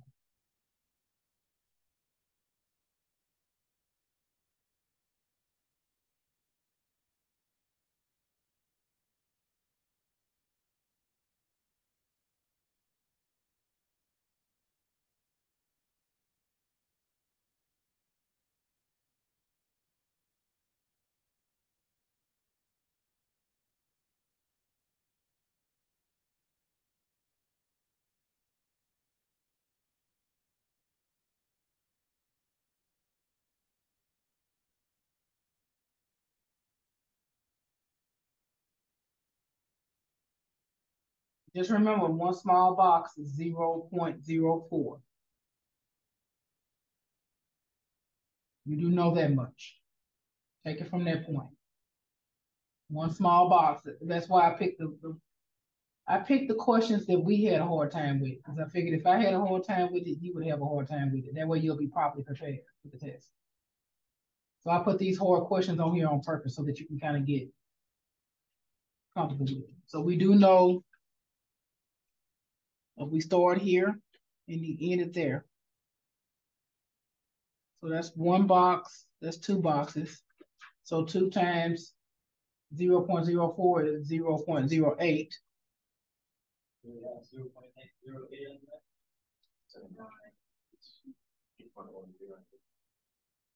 So when you have an answer like that, where you're basically, you pick the next closest one, because maybe very small gap to, you know, what the real answer is. Maybe it's because you can't really see the little space, half a box that's in there. But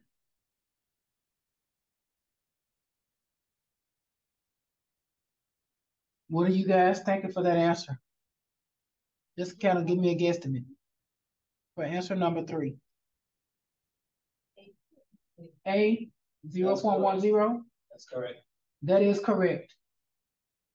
So we just kind of just took the, just knowing that one small box is 0.04 and just kind of zooming in on it and looking at it and being able to make a decision from there. That's how hard the measurements are. Okay. Yeah. Okay. If you, like I was saying, if you saw 2 boxes, you would say 0.08, but there's no 0.08. Your nearest one is 0.10. None of the other answers would match because it would be too big. So you have to pick those answers, in a very smart way. Okay, so this next one is a QRS interval question. And just remember, one small box is 0.04. So now you got to take some time to look at that and figure out what that may be based off of just looking at it. So let's zoom in on it a little bit. There's our box. We're going to begin there and end there.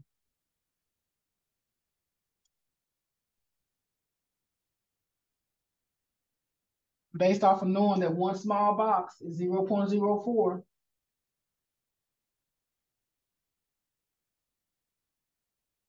And you just kind of make a decision from that. Because that's basically what I had to do when I was taking this test. Yeah, I would say it's covered up like 3 boxes. 1, 1, 2. You said 0.12? Okay. I thought that for the first one, and the second one I couldn't tell if they were 0.08. Okay. And the next one I thought was 0.08. The first one I thought was 0.08. So you're going with 0.08, okay. You're going with 0.08? Okay. 0.08. Okay, what about you, sir? Copy. You're gonna go with 0.08? What is our answer? That's the right answer. 0.08. 0.08. Do you see why I picked these questions for y'all to practice? So would you just go, like when you're doing the test, just like what majority, like, cause the first one looks like 0.12 to me. So would you do what majority of them are? So this is what, when we looked at it, we saw that one person picked 0.12 and we didn't know what the answer was. We knew it wasn't 2 to 3 boxes, right? We zoomed in on it. I looked at it with the magnifying glass. At first I wanted to say 0.02. And I'm like, but that's not half of a small box. So I went with 0.08. I took the test on Friday and I got it right. Our process of eliminated that. So if we looked at the other one, you saw they were 0.08. The last 4 to me. Yeah, but the first one wasn't. So you might want to do, measure, because normally these should be equal, right? Mm-hmm. So where the majority is, that's what the answer will be. Okay. Yeah. Okay. So here we are with our next one. It says, what is a PR interval?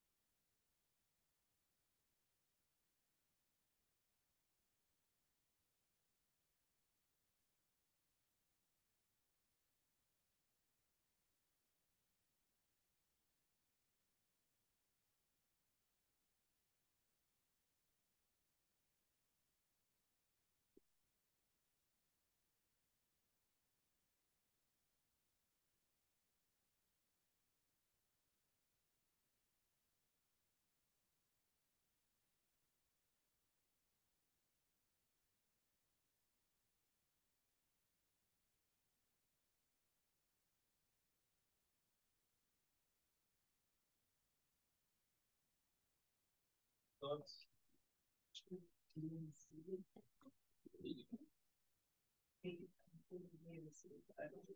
Well, pick one. Pick one. Pick your best The answer. line's on mine, I like it's like.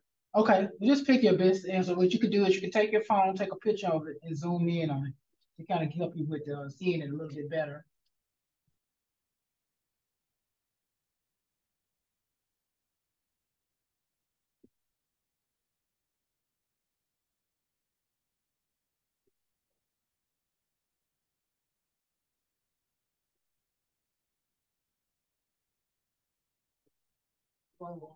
You're gonna go, okay.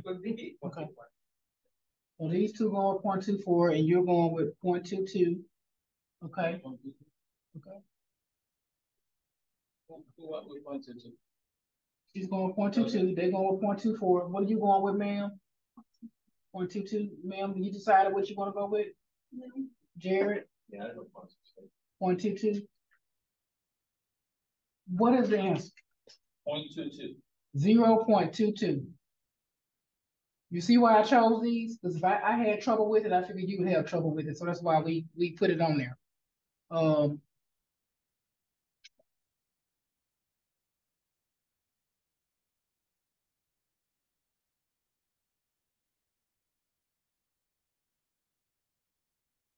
And the only reason why we chose 0.22 because our last colleague that took the test, another educator, she got 0.24.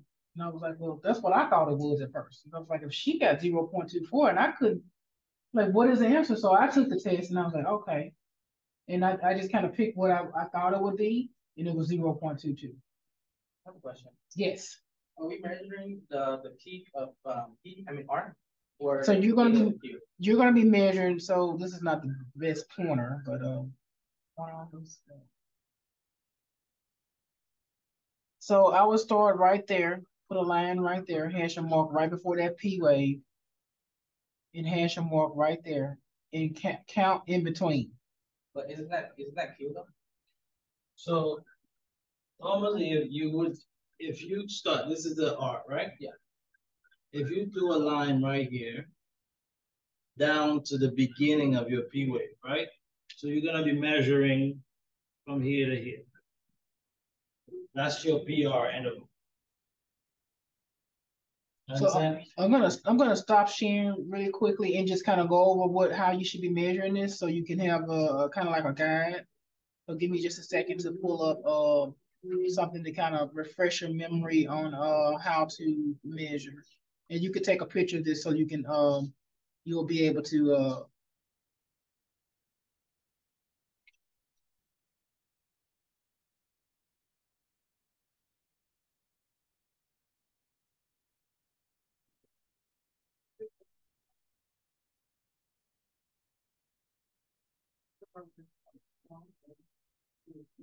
Oh, wait, never mind.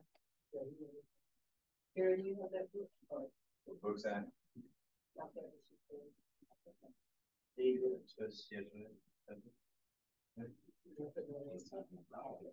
Oh, Tracy, email was like, you would lie.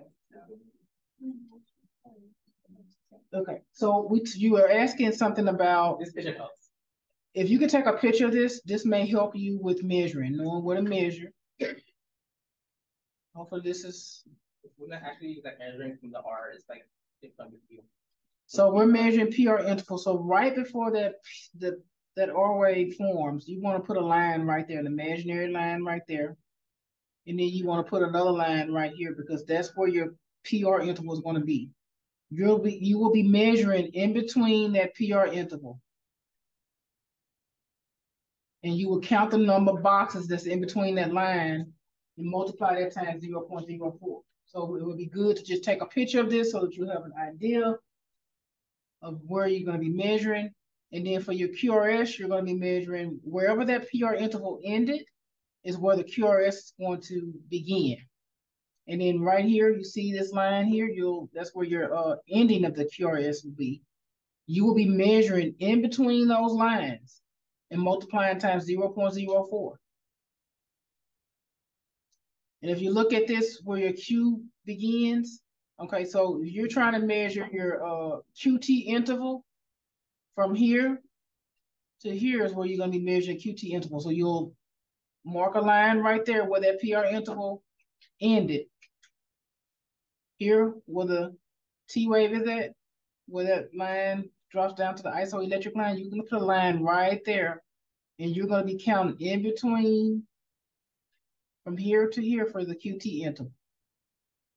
And I have a video I can show you guys about the QT interval as well as we go through that. So if you can take a picture of this as you're measuring, that'll help you with trying to make a decision about what the answer should be. So does anybody have an answer for number 5?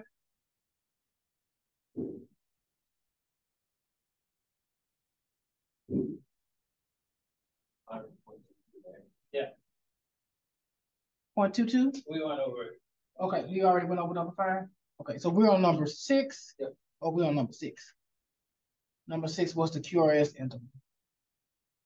Does anybody know what that one is? You going with B? Okay. What are you gonna go with? B? B. B. That's correct. And what are you going with, sir? B. Okay, that is correct. The answer is 0.08. Here's another PR interval question.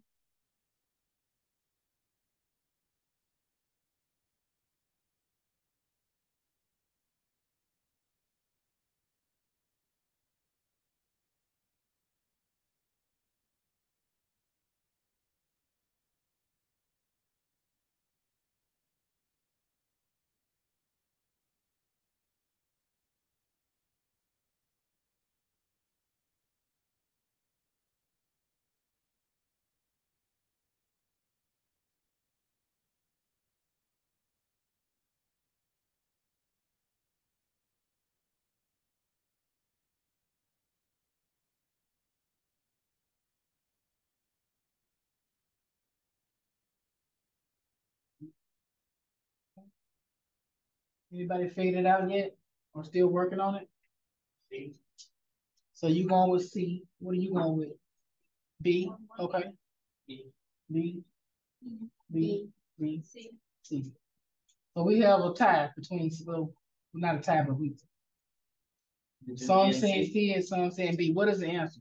The answer is B. The answer is B, 0.16. You see the close, how they close. That's why it's hard to, that makes the test hard because 2 answers are close to each other.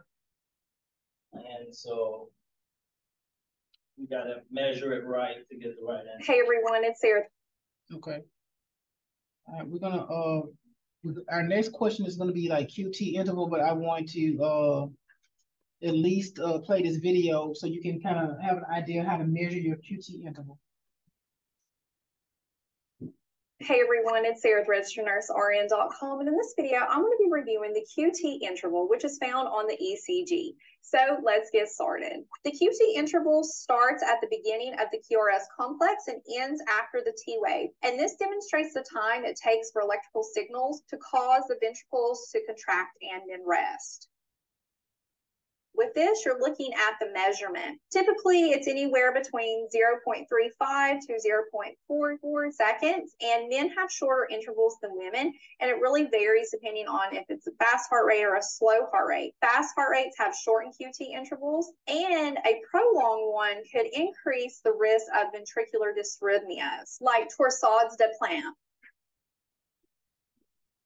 Then you want to take a look at the QT interval, and again, that was found at the beginning of the QRS complex to the end of the T wave, and you just want to count the boxes from there to there. Here we have about 9 boxes, so that gives us 0.36 seconds, and just track that down all throughout the strip and just confirm you have that throughout.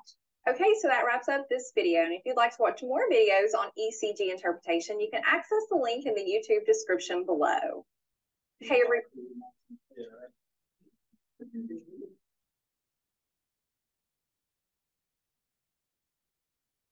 Okay, so we got a chance to at least look at that and get an idea of what it looks like to measure that QT interval.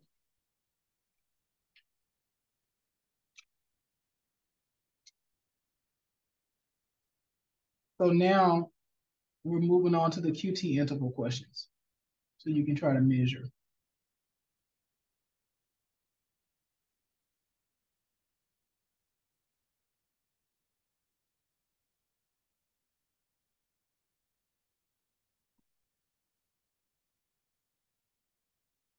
You have an answer already? Okay. Wait on the rest of the group. You think you have an answer? Okay. Okay, you want to go with A? What are you going with? A, okay. A, okay.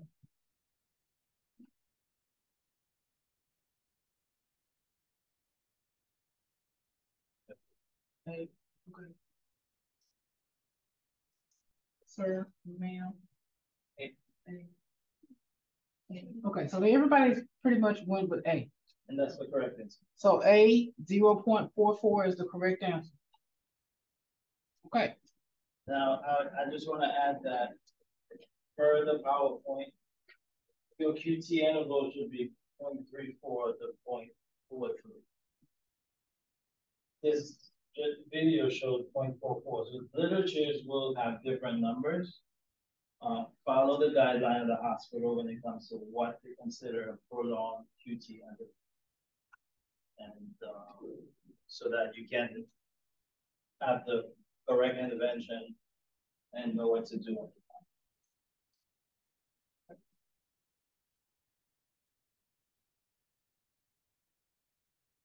Here's the next one. What is the QT interval?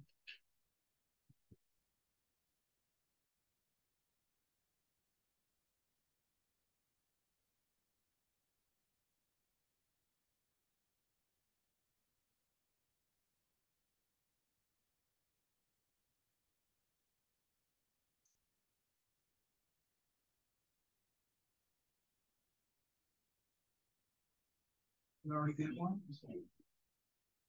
Please. What about you, Jared? See.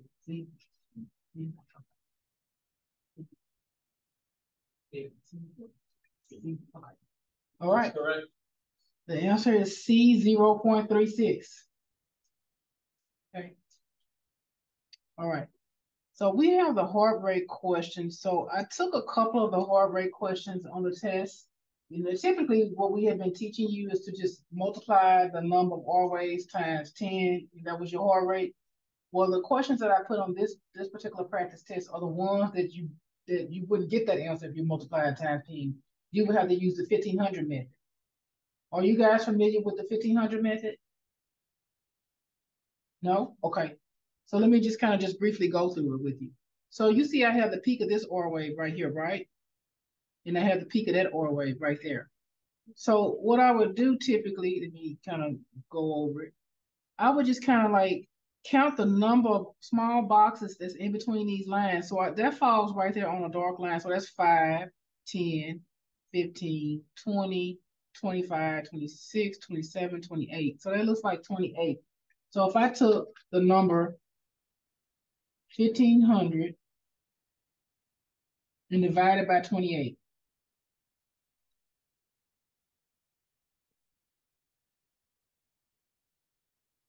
So I got like 53.57, right? But I don't have a number that's close to that on there. So I would just kind of just keep going through it and figure out what I would think it should be. That was just one of them. But that's how you do the 1500 method. So if you can go through that and figure out what you think the answer should be, if you multiply times 1, 2, 3, 4, 5, 6, the answer number 60 is not on there because that's 6 times 10 is 60. And the next answer we have closest to that is 70. So we know it's not 70. And I just did the 1500 method and I got 53.57. Just one of those I looked at. So just kind of guesstimate what do you think that should be based off of that.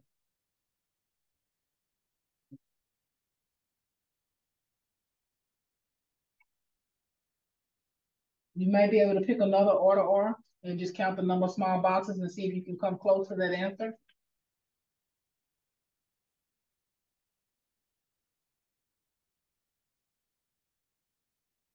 Jared, you look like you have something. Yeah, 55. Okay. You're gonna go with A, 55, okay? A. What are you going with, ma'am? It's the same thing. A. Okay, so everybody's going with Can A. you do the math again? So you're gonna take so you're gonna take an R wave to R wave, right? And you're gonna count the number of small boxes and count the number of small boxes in between that R to R, those R waves. So I got 28. I took the number 1500 and divided that by 28. And when I calculated, I got 53.57. That was just from that box. You can pick any one of these to be able to get your answers. Okay, so you're taking the number 1500, dividing it by the number of small boxes in between the R to R intervals that you've chosen, and that's how you come up with that heart rate based on the 1500 method. Okay, so our next one, here we go. What is the heart rate? If you count 1, 2, 3, 4 times 10 is 40, but we don't have 40 on there exactly. So if you can take an R to R interval, what you're going to do is you're going to take an R to R interval, pick that R to R interval, you're going to count the number of small boxes in between those lines and multiply, take that number. Let's say, for instance, you got the number 20. You're going to take 1500 and divide it by 20. What you could do if you can't really see it, you can take your phone, take a picture of it, zoom in on it so that you can count. And divide that 1500 by the number of small boxes that you got between that R to R interval.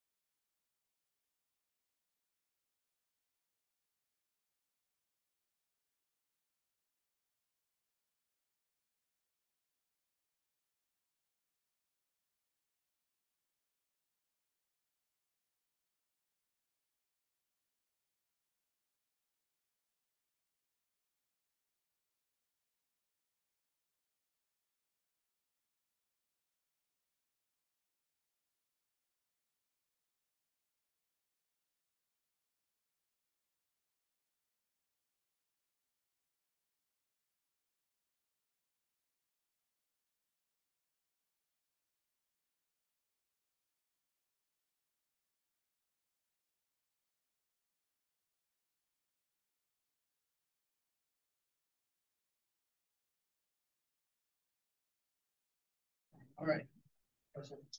If we can like count the boxes and we just do the 4 times 10 and choose the closest number to that, which is 37.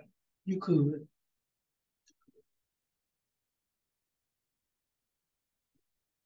Because if you multiply by 4 by the 10, the answer would be 40, right? Yeah, but there's no 40. But it's closer to 37 and 45. Yeah, so. Well, that's what we were doing when we were taking this test. We were trying to figure it out and guessing it. Because these were very, I felt that they were very difficult test questions, and I was like, if I'm having trouble with it, you will have trouble with it. So I picked the hardest questions for this practice test. So, anyone? A, okay.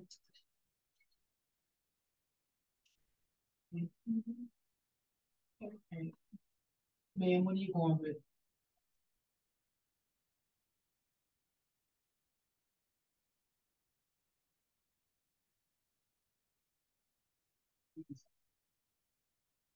One person. Yeah. What do you think, ma'am? Me? Yeah. Oh, okay. Hey, okay. So what's the answer? That's the correct answer, 37.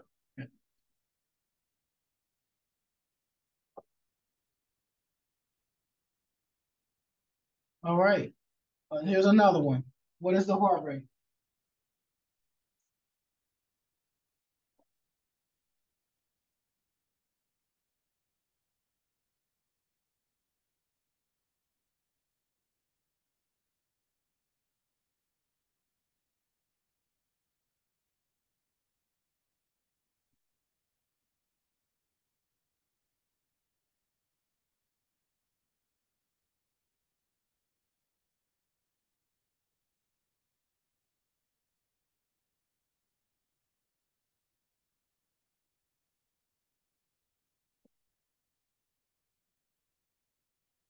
So we only have one person so far that's told me to answer. Anybody else? Okay. Okay.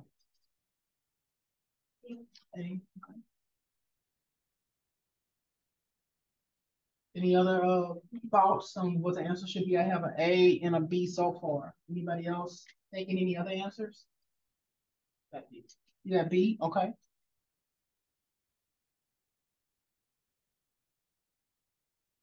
C? You so quiet back there. I need to know your answer. C? Okay, we have A, B, and C. Two in the back there. You see A. And then Jared, what do you think? B. Okay. All right. What is the answer? That's the correct answer, 125. So the answer is B, 125. I know. I barely got that one. So that's why I put it on. Okay, so that's all of the questions regarding the measurements. Now we're going into the cardiac rhythms. Number 13. So looking at this, what is our heart rate? 1, 2, 3, 4, 5. Heart rate 50.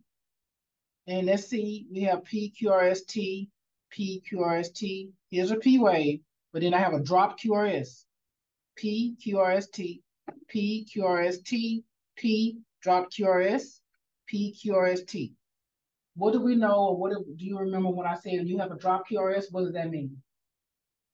What is that? What that's automatically some type of a block. So we're going to process of eliminate anything that's not a block on here. Wow, we every last one of them are blocks. So first degree is that only block that has one P wave for every QRS. So we're going to automatically get rid of this here number. We're going to get rid of B, and we have 3 left. Thus we have A, C, and D left.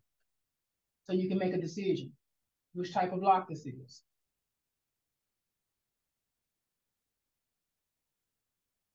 Are those PR intervals consistent or inconsistent? You going with B as in boy? D as in dog. D as in dog? Okay. Same. Anybody else got any other answers they thinking it might be now? Annie? D? Okay. D as in dog? Okay. What about you? D as in dog? Okay. I don't know. I don't listen to this. You don't know. Okay. So this is excuse me, second degree AV block type 2. If you took a piece of paper and you made a line, a hash line for where that PR interval began and a line where that PR interval ended. You took that sheet of paper and you took that piece of paper and put those lines that you created for the first PR interval, you would line it up to this one. If it stayed the same, that means that PR interval stayed consistent. You're going to skip the QRS that's dropped. You'll come here, line it up. If it's staying the same, that means it's consistent. Line it up again. If it's staying the same, it means it's consistent. Line it up again, it will be consistent. So in this case, this is second degree AV block type 2 because there's consistency with the PR interval. And remember, I said you need to get to that tip sheet is going to help guide you to pick the right answers.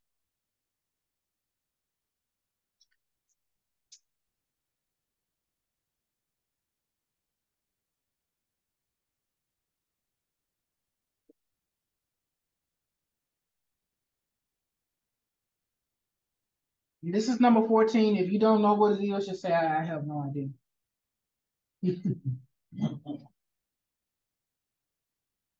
You can just raise your hand and go ahead and say, I don't know. Okay, thank you. You don't know, okay. You going with D or B? Jared, what are you going with? D is a dog. D is in dog? D is in dog? So, All right. What is our answer, sir? D as in dog, transcutaneous space. Transcutaneous pacing.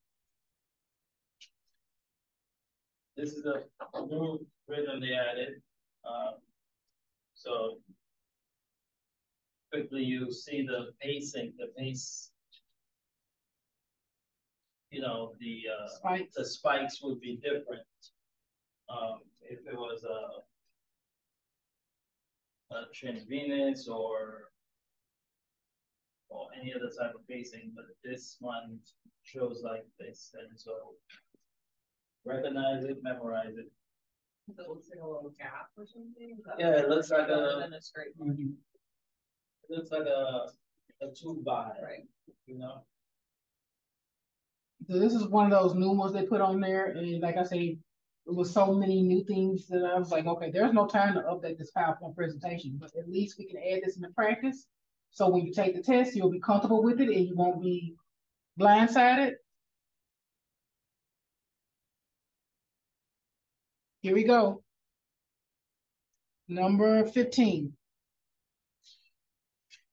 So there's a spike right before our P wave.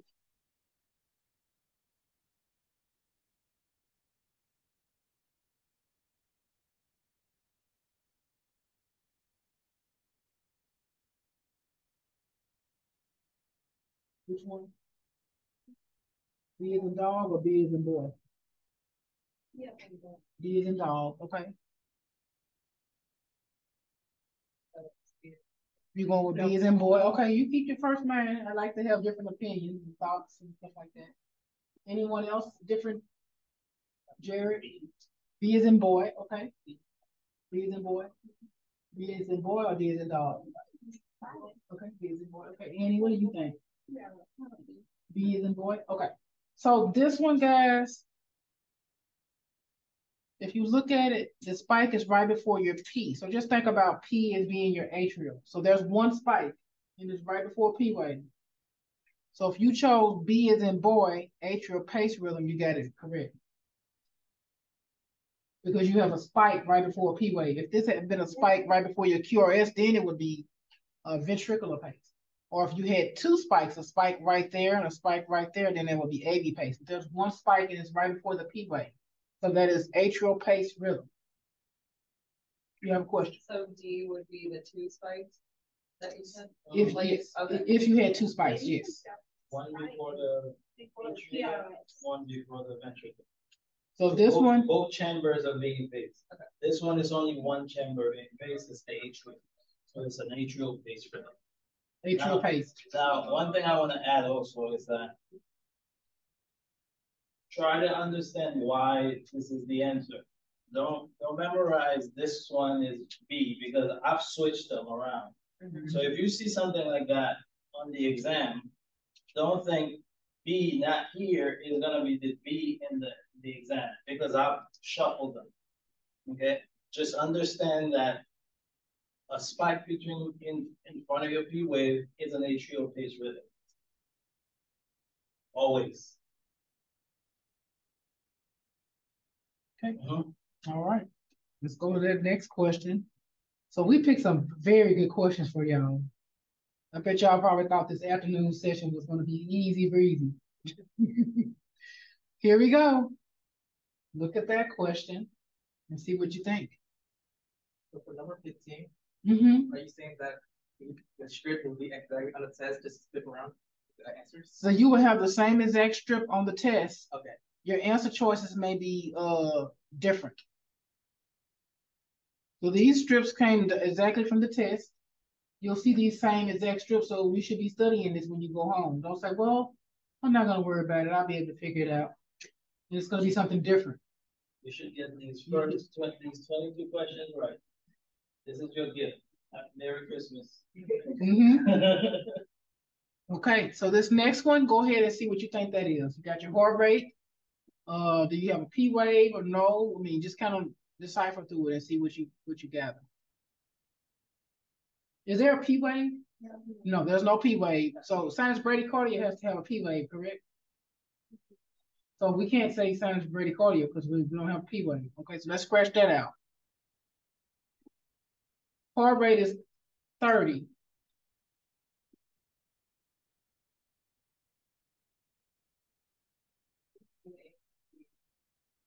You're stuck between A and C. Okay, she's stuck between A and C. So before y'all make a decision, let's just stop there for a second. And let's go to that tip sheet that I want you guys to get familiar with and get comfortable with. Let's look at,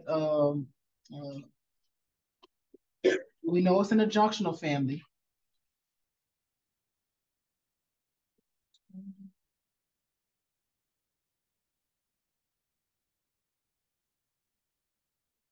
Here we go. Here's our junctional rhythm category. You know, we have our the new one we put there.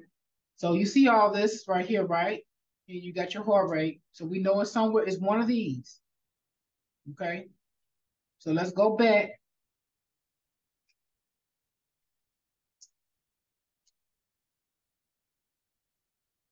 Now can you make your answer decision? Here.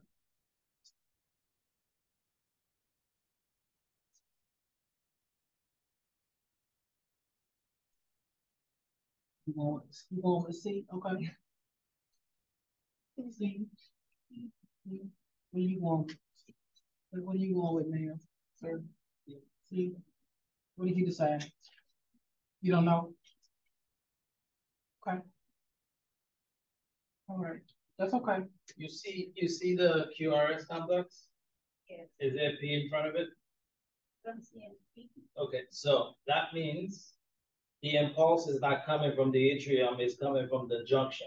So it's a junctional rhythm. Now, junctional rhythm should be between 40 to 60, right? What's the rate here? 30. So it is junctional, but it's lower than the rate it should be, right? So anything that's lower is considered a Brady rhythm. Anything that's more than that number we're looking for, the 40 to 60, is a accelerated or a tachycardia. In this case, it's less than the 40 to 60, it's 30, so it's a junctional bradycardia. You understand? Okay. So, and that's where you're not going to remember this on a test. So let me just stop sharing for a second and then go back to my tip sheet that I want you to get familiar with and get comfortable with. That's what I sent to you via email. So you would make a decision based off of that heart rate. You already know there's no presence of a P wave and the heart rate is less than 40. It was 30, what you said it was 30, right? And that would be automatically junctional bradycardia. That's how you make a decision, because when you're on a test, you're not going to remember all this, but you can process and eliminate to the right answer. Okay, stop sharing. And go back. Okay. All right, so the answer is C, junctional bradycardia. Okay.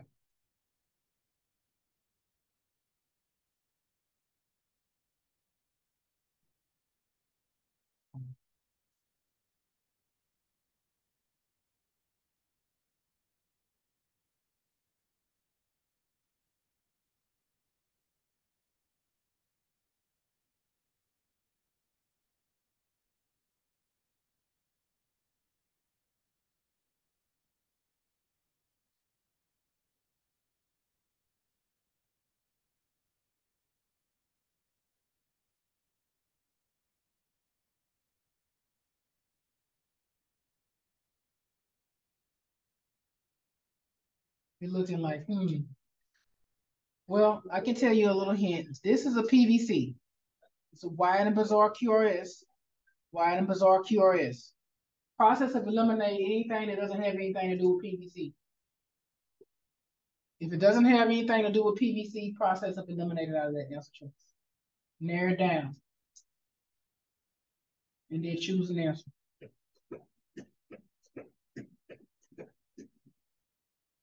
Just remember QRS wide and bizarre looking like this. This is a PVC. You already know it's not a PAC because that's not a P wave. So you can just say, whoop, you're out. You know it's not a first degree block because all your P waves has a QRS. Now this PVC doesn't have a P wave, so it doesn't have anything to do with block. So you can just go ahead and process and eliminate D. So you're down to A and C to make a decision.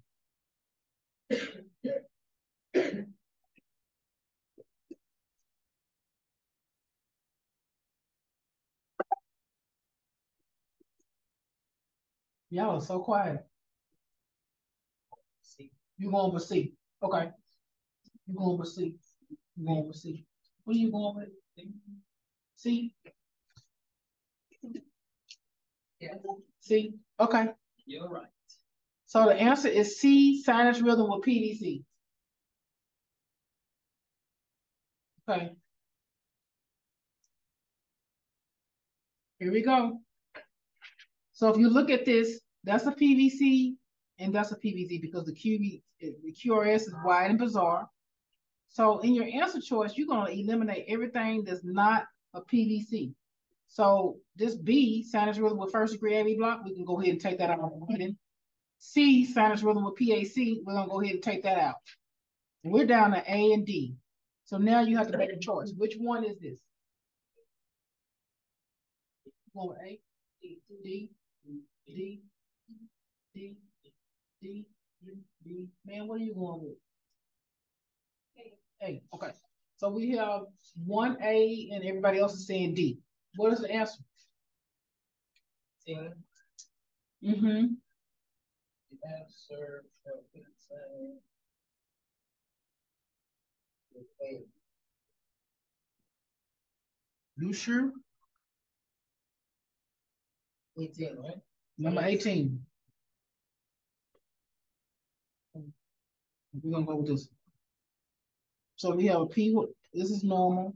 That's normal. B3 is abnormal. 1, 2, 3. Hmm. D would be the answer. D. Okay. Let's try Gemini.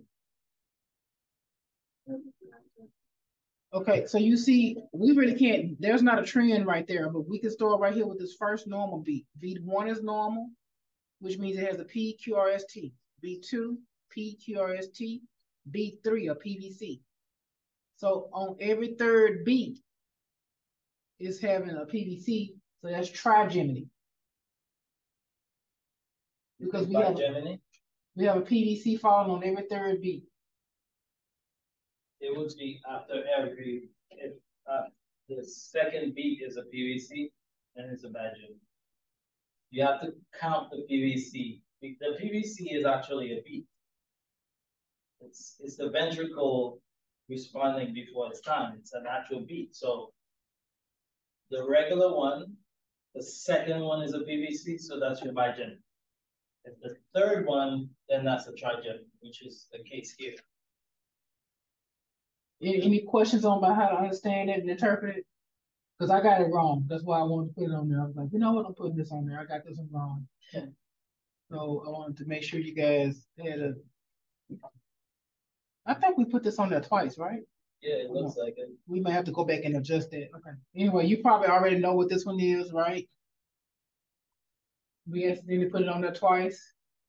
Okay. You all should know what that one is. Okay, we'll have to go back and take that one out and put something else in. Okay.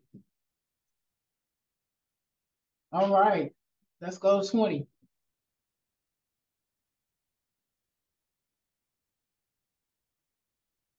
You know what it is, right? Okay. Mhm. Okay.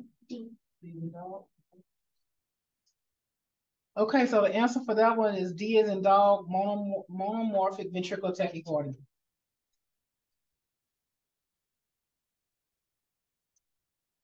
Hey. Here we go. Number 21.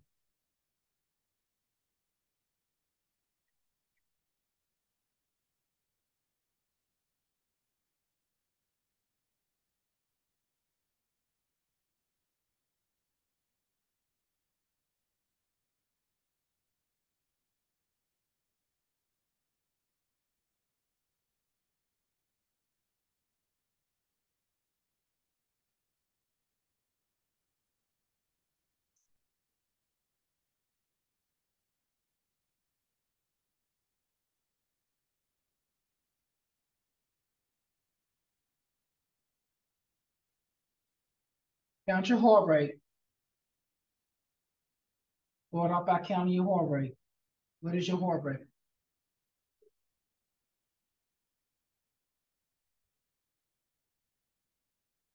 Two 220 for your heart rate. So let me just stop sharing and go to that tip sheet. All right, so we're gonna go to our tip sheet, look at that, because that's what you're gonna be using as your guide when you're taking your test, because you're not gonna remember that. So we're looking at our heart rates. Okay, we have sinus tach 100 to 150, SVT 150 to 350, AFib with RVR 100 to 180, and then we have junctional tach 100 to 150. We said the heart rate was 220. Okay, so let's go back to the test. Okay.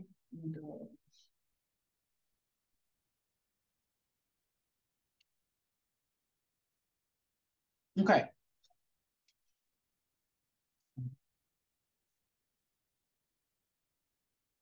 What do you think it is now that we went to the heart rate?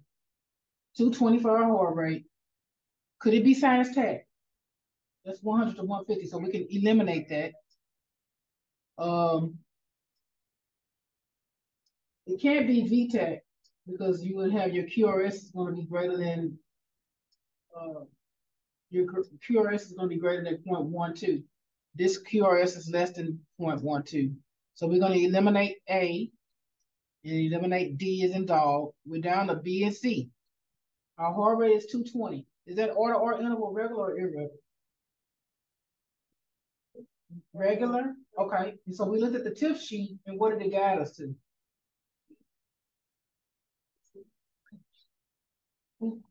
Let's go back to our tip sheet again.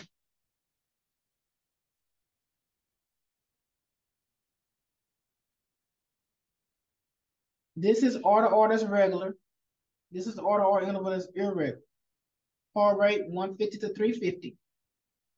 And this one 100 to 180. We said 220 and the order was regular. Right? Okay. So going back to our test, because that's how you want to be able to go through this and decipher what the answer is. We had narrowed it down between B and C. So let's go with our final answers. C. C. Okay. So our answer is what? SVT. C, supraventricular tachycardia. And you wouldn't have had to know the answer if you had just counted the heart rate, looked at your order or interval, and that's why I want you to take your tip sheet, get comfortable with it, so when you take your test, one of your sheets, scratch sheets of paper should be for you to write down those criteria from memory before you take your test so you can make the right decision. Okay. Is that it?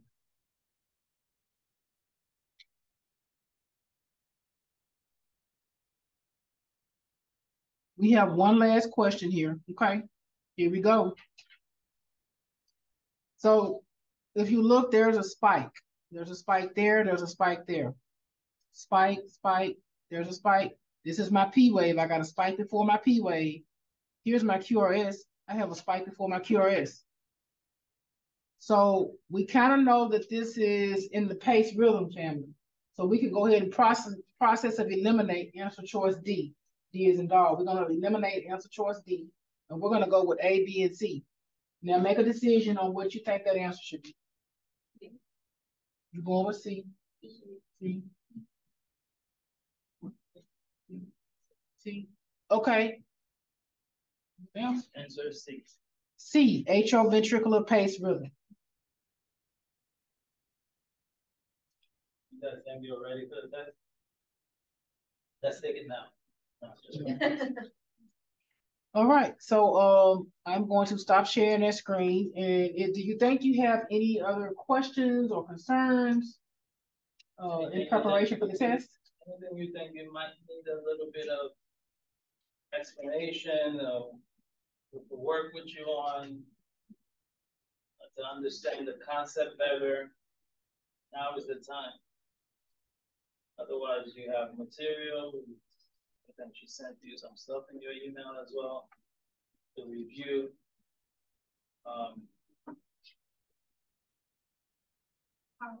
for like when to calculate the heart rate, Mm-hmm.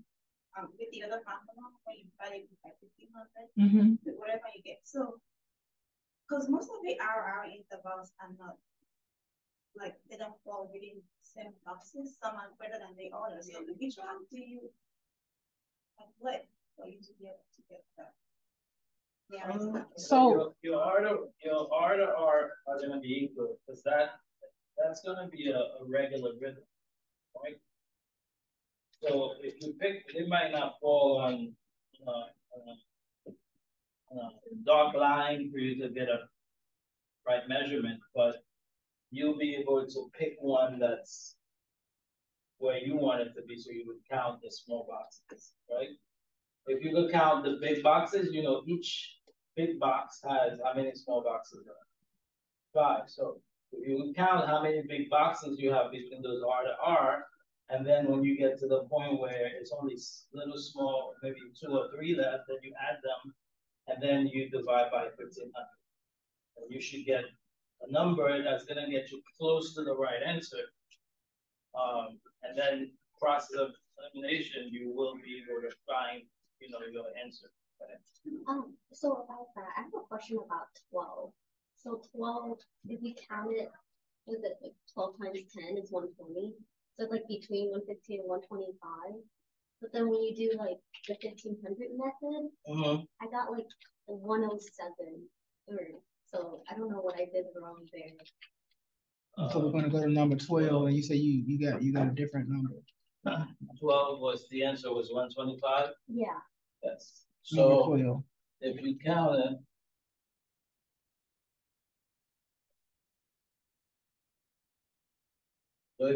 it, if you do the counting of the R to R waves, it will give you 120, right? Mm-hmm. But you have that small space after it that's left.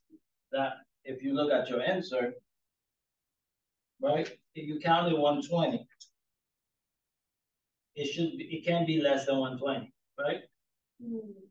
So that means you're gonna get rid of 115, and then you're gonna have left 125, 135, and 143. You would need 14 to get 143. You would need 13 to get 135. So those are gone already. So you left with 125.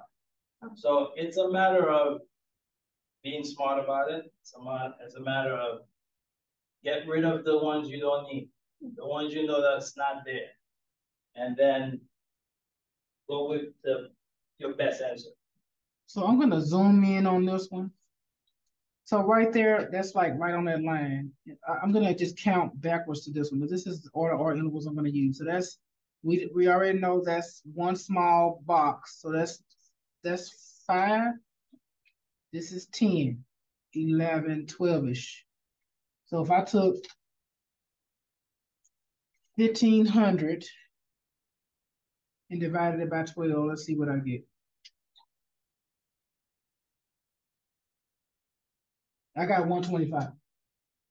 So I took this one, these here. So that's right there on the line. So you can just go ahead and just safe to say that's 5. That's another big large square. That's 5 plus 5 is 10, 11, 12. So that's 12 boxes. I was getting 14 on somewhere else. Okay, so I'm taking that 1500, taking 1500 and dividing that by 12, and I got 125. Yeah, trying to pick one that's like on one of those dark lines. Then you put 1 box, 2 box. That already gives you 10 with those 2, and then you count 1, 2. That's your 12. And that's for those rhythms where it's hard to count and get the right answer. And that way you can just kind of practice with it and get comfortable with it, because this is complex. But that's why I picked the most complex questions for practice.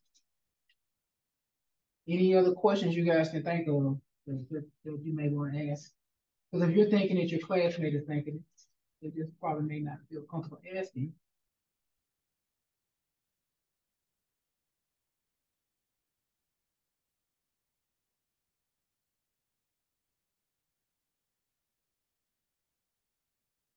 No other questions? No other questions? Okay. All right, because we're getting ready to stop the video. This is going to be used for the next class. So if you have any questions or you think some thoughts that you may know. All right, I'm going to go ahead and stop sharing. And I'm going to go ahead and stop the recording.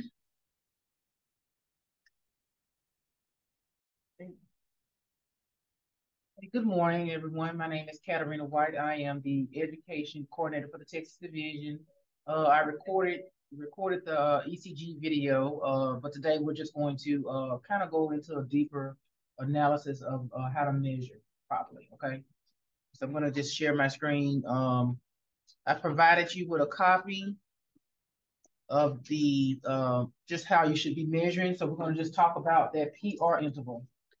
So as you can see here on this document, you see that line that's being drawn right there? You're going to hash a line right there before this P wave starts to, form. So your line is going to be there. That's where the PR interval begins, okay? And here you'll see this line. That's where the QRS starts to form. So that's where your PR interval would, that's where it would end.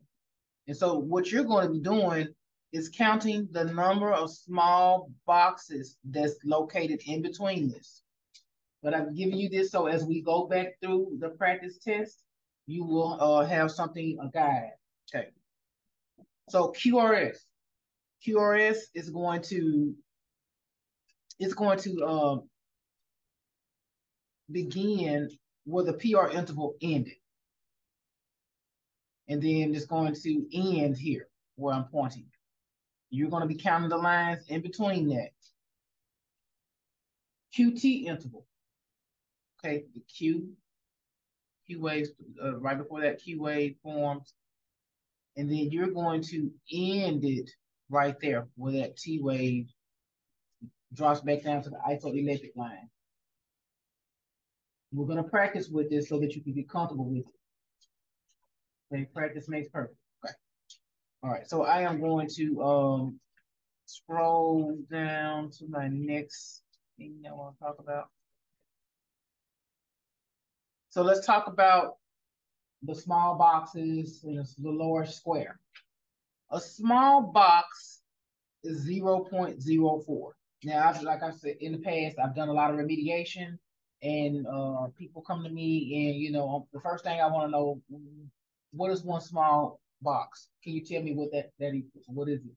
And I've had people tell me 0.6, 0.8. And so their measurements were off, and therefore they couldn't get through the measurement aspect of it. So just remember that 0.04 is one small box. All right, and so let's talk about the lower square. That's going to be defined by a dark line. So you have a dark line here and a dark line there. And it's going to be 5 small squares high. 1, 2, 3, 4, 5. And it's going to be by 5 small squares long. 1, 2, 3, 4, 5. Okay. Any questions about the small square, the large square, where you measure everything at before we move on to the next step? No. Okay. All right. So I'm going to stop sharing my screen here. So let me just pause recording right now. Okay, so let's see.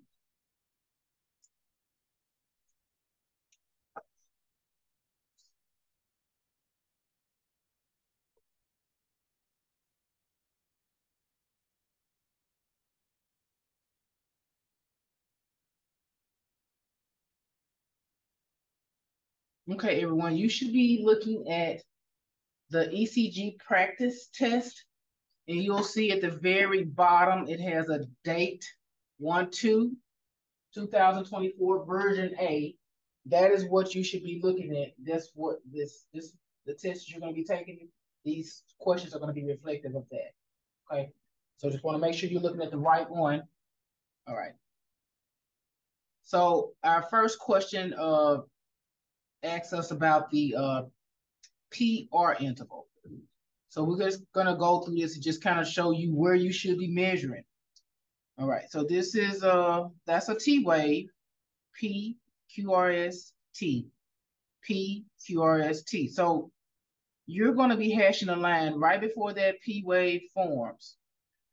And then you're gonna be hashing a line right here where that QRS is gonna start to form. So that's where your PR interval is going to end.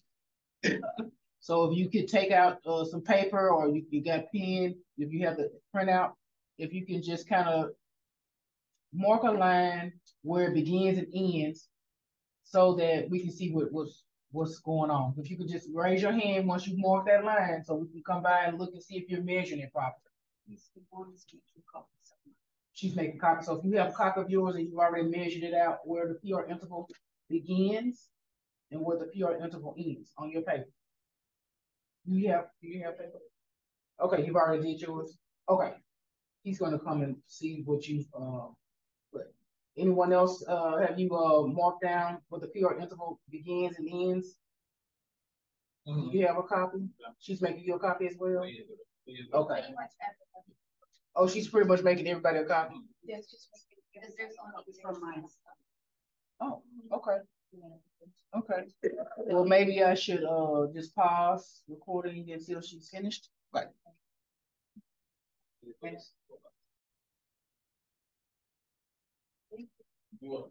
So back to the screen here. So were you guys able to figure out that it was 0.12 by looking at the measurements? Yes, we were talking about some of them have 4 boxes in Mhm, the mhm. 3 with each blanket, so I just had So this one was one of those difficult ones that we had we were trying to decipher what the answer was. So and 0.12 was the answer. We had one educator took the test and then I took the test. We were just trying to figure out what was what, because if we're going to be remediating, we need to know how to tell you how to measure. Okay. So on the second one, PR interval. So let's see, that is P QRS, and that's a T wave. P QRS, that's a T wave. So you just want to make sure that you kind of know where you're going to be starting your hash mark right there, and then you're going to end it right there. Now this strip is not the best quality, but this is one of the ones on the test that people kept missing. So if you put a mark there and a mark there, so that's about, I count about 7 boxes. I'm not sure if that's what you guys count, but you can go through on the test and look at each one to kind of figure out, to get a ballpark figure.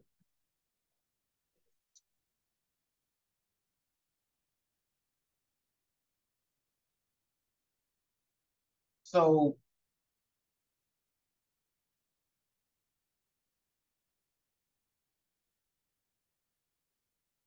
our answer key is showing the answer is B.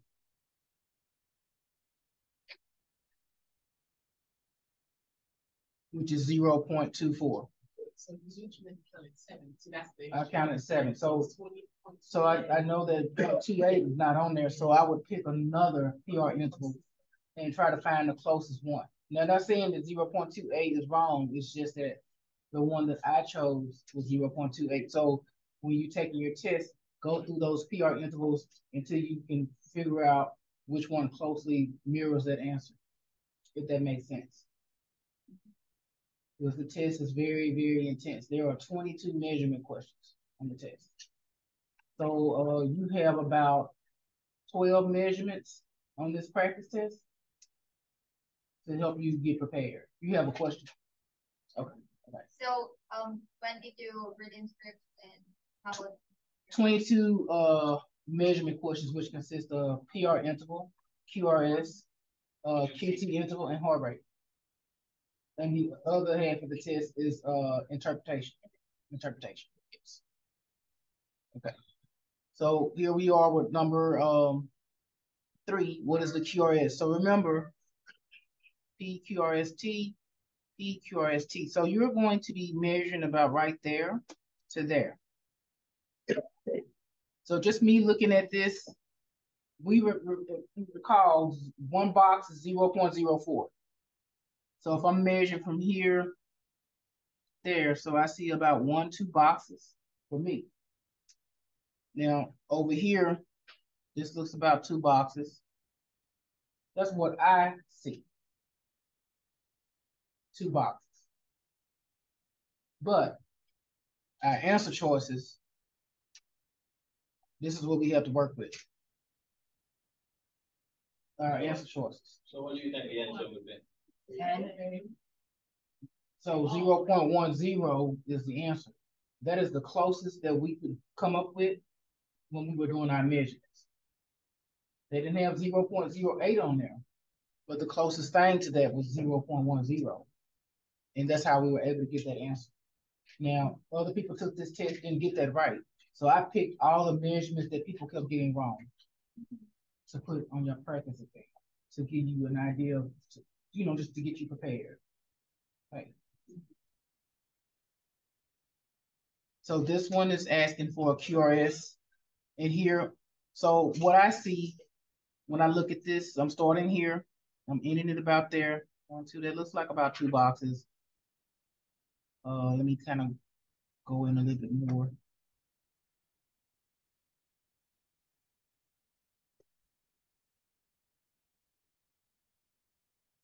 It looks like about this may be 1 box. This is not the best image, so let me just kind of decrease it. So I feel like it's 2 boxes. Okay. So on your answer key, what do you see? What is the answer? B, 0.08. So that's just me narrowing it down and remembering that 1 small box is 0.04. I see 2 boxes. It looks like 2 boxes, and I multiply that times 0.04 and get that 0.08. Okay, so here the PR interval. So again, I'm going to be starting about right there, and I'm going to end right there. So it's just a matter of just choosing one of the boxes and just trying to go through it and see what you get. So let's kind of see if I can increase the size.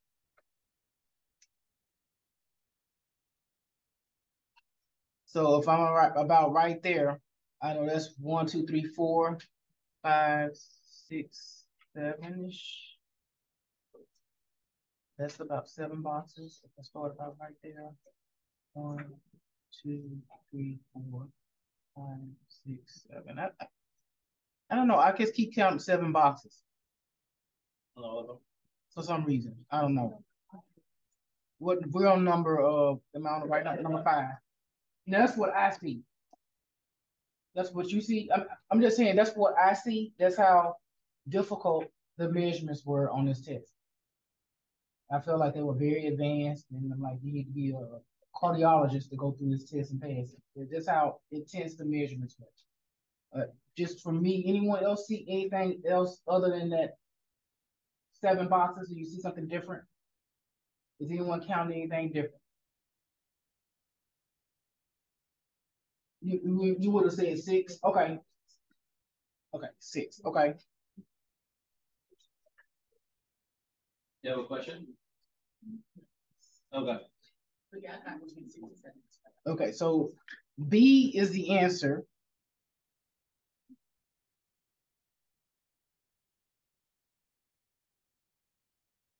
Which is 0.22. I have no idea how they got that answer. I have no idea. But like she counted 6, I counted 7. But they're saying the 0.22 on the test. Now, we had one other person, maybe 2 people took the test and they got 0.24. Yeah. And then it was wrong. So we both kind of looked at the measurements, and then I was like, okay, let me take it. We just kind of chose 0.22, and then that was the answer. Yeah, 0.22 was the answer. Now, does it make sense? It doesn't. But these are the hardest measurement questions that we pulled out of the samples to kind of give you an idea so that you can practice and be prepared for the test. Because if you find 6 boxes, it would be 0.24. Yeah. But to be honest with you, that doesn't make sense either, because if each small box is 0.04, how do you divide the small box? You can't even get a 0.22 answer like that. It's really like, That's like not working. You have to literally like divide these small boxes to 0.02. You can't do that. So it's like force us to believe something that's not. Well, in real life, your monitor is automatically calculating those values, and it's calculating it to the T. So you will find 0.22 or 0.717, like that when those machines are calculated. But so if the human eye cannot detect that, what's the purpose? Question.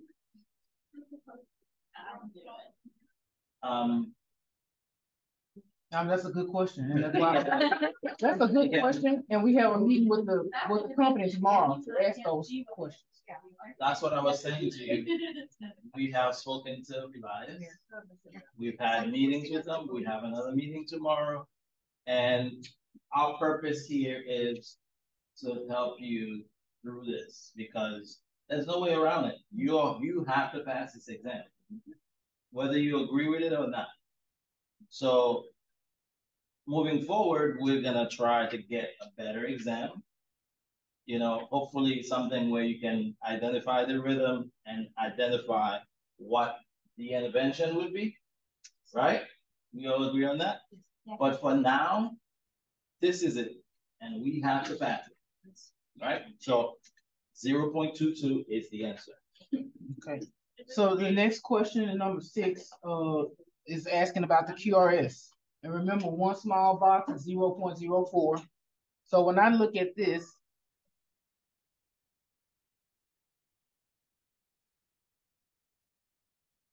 this measuring here to there, it looks about like a box, maybe.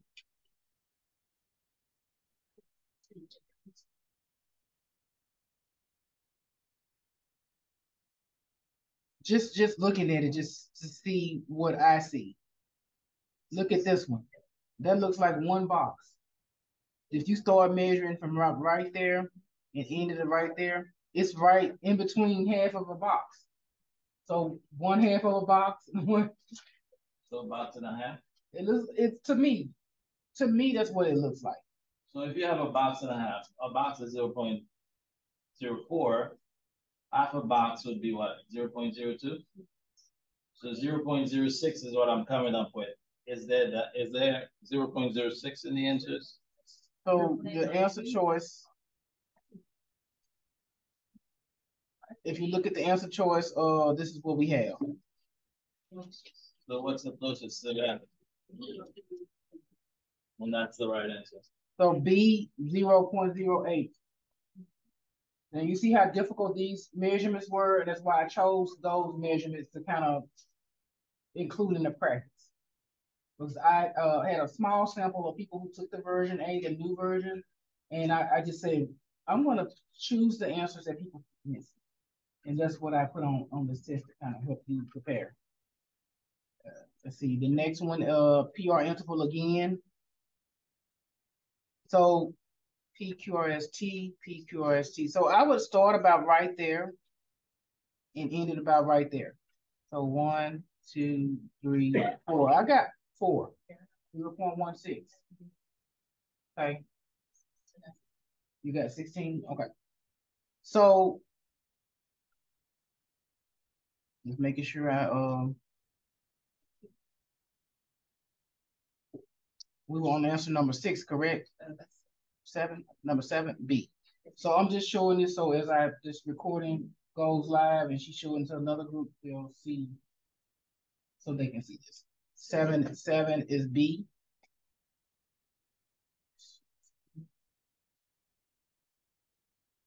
And that's 0.16. Okay. We're going to the QT interval. Okay. So your QRS forms there. Here's your T. So right where that T wave ends. So that's a whole box. That's 5. That's 10. 11, 40, 30. So, so what do you, so the QT interval seems to be the easiest. Now, if you had these as a QT interval, there's something wrong. There's more like torso. You getting ready to go into torso or something. So A would be the best answer, 0.44.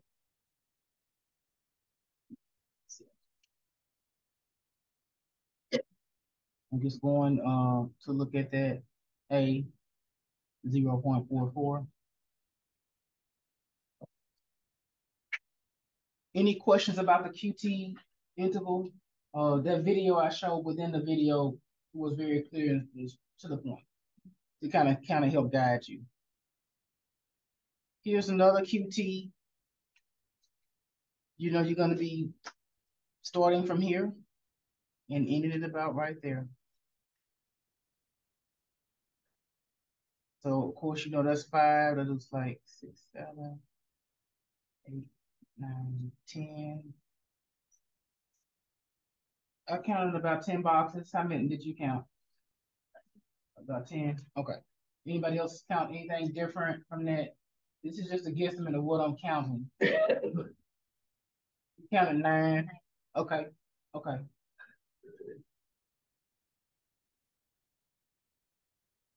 So just going back and looking at our answer key. It says the answer is C. And so 0.36. And this is just so because I'm recording this will make sense for the next group because they may have the same questions and they may have counted something different. So we'll have different perspectives about the measurements. Okay. So let's go to what is the heart rate? So there's 2 ways to count the heart rate. One way is to count it by multiplying the number of R waves times 10. So 1, 2, 3, 4, 5, 6. So that 6 times 10 is 60. So if you look in the answer choices, there isn't 60. So I tried to pull out all of the measurements that use the 1500 method so that you guys can be comfortable with the 1500 method. Okay, so let's kind of go through that right now. So the way you would your 1500 method, you would take one R wave to another R wave and count the number of small boxes in between there. So I know this is right there on that line. So one small square is 5 boxes. So I'm going to count from here to here. So that's 5, 10, 15, 20, 25, 26, 27, looks like 28. So if you take your calculator, someone say 1500 and divide it by, what did you get? 53.5. You got 53.5. Okay. All right. That was just a kind of like a guesstimate, right? That's the best that we can kind of come up with. So the answer for that is A, 55. That was the closest answer. Now, when we were trying to figure out what the answer was, we were like, okay, we put a question mark by that one, and then I took the test, and that was the right answer. And we got as close as we could with that answer. So I'm just gonna go to share my screen about the A. Okay, so we have about 2 more to go. Number 11. Another heart rate question. Okay, 1, 2, 3, 4. 40 is not on there, but we have some close matches. So what I'm gonna do is just kind of just pick one. I usually try to pick one that's kind of close on a dark line, but if you can't get it, that's fine. So I'm gonna just choose this one. So what I start off doing is I know I'm gonna begin there and begin there, but I'll just kind of count all the ones in between. So that's 5, 10, 15, 20, 25, 30, 35, 40, 41, 42, 43, 44, 45, 46. 1,500 divided by 46. That's just a guesstimate. That's how I kind of, my habits of counting of using the 1,500. What did you get? 32.6. Okay. Anybody else count any other? If you count another one and just see what you get. So like we did that. So let me use this one. Okay. 5, 10, 15, 20, 25, 30, 35, 40, 41, 42, 43, 44, 45, 46. Okay, so looks like this kind of close. So based on our answer key for number 11, A is the answer.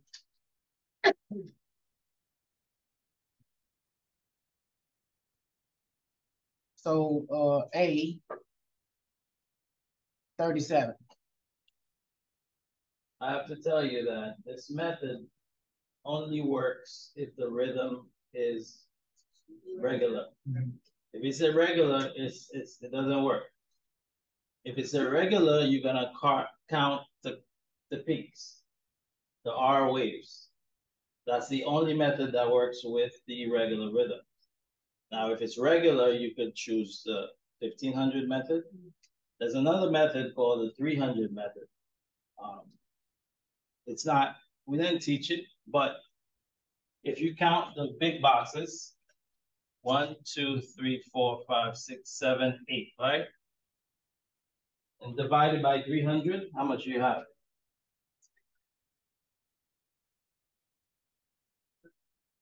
Okay, so if you count 9, if you will count 8, and you divide it by 300, you're gonna get as many boxes between R and R waves. You divide it by 300, you will get an approximate answer.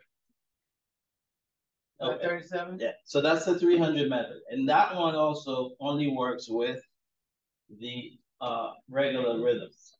Irregular rhythm like AFib, count the R waves. So the R rate is more consistent going from in terms of R. That's when it's regular. It's consistent. When it's irregular, you can do that too. Yes, of course. Both times you can just. Yep, you can do that both times. But if you have doubts what your answer is, you know, on your regular rhythm, you have choices between the 300 and the 1,500 method. So when you're taking your test, first start off with counting the R waves and multiplying it times 10 to get your heart rate. If you don't see it in the answer choice, then you know you need to flip to the 1,500 method if you feel comfortable with the 300 method. That's what you're going to use to measure so that you can be prepared. Okay. So just the full squares, like the 5, and then divide that by the 300? Yes. Okay. If the R wave falls on a dot line, right? Mm-hmm. You could, you know, this would be counted as the 300, right. Like a full box, and then you go to the next, you know, and divide it by 300, the number of boxes. I'm gonna try to see if I can share what that looks like so you guys can take a kind of take a sneak peek of that.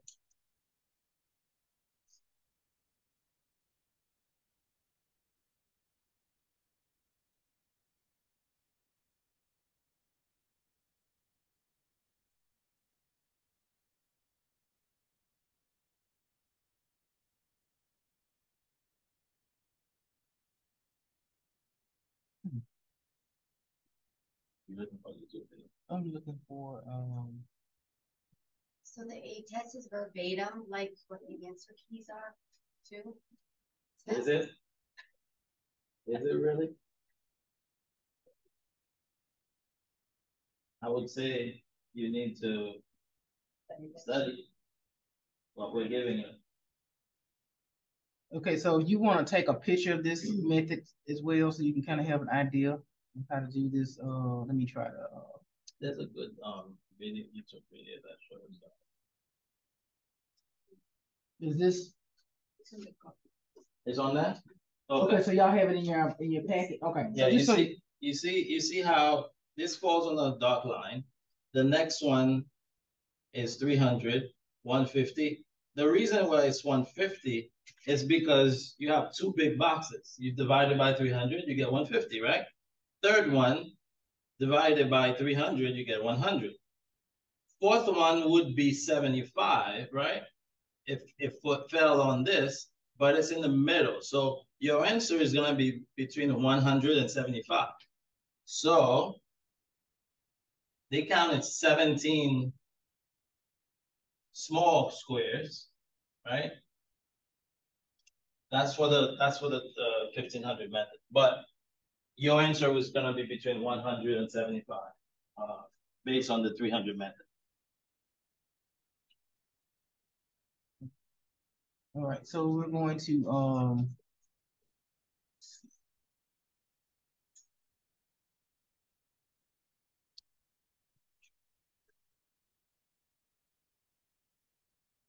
okay, so this is our last measurement question, number 12, heart rate.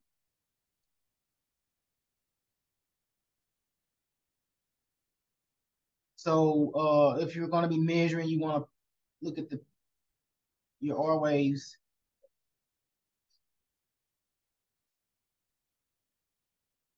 Let's pick one. So I'll pick this one. 5, 10, 11, 12, 13. I got 13 with that one.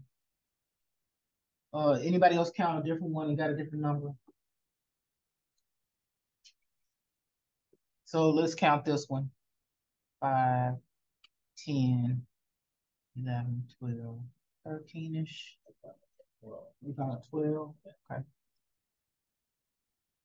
Anyone else count 12? 12 divided, 1500 divided by 12. What do you get?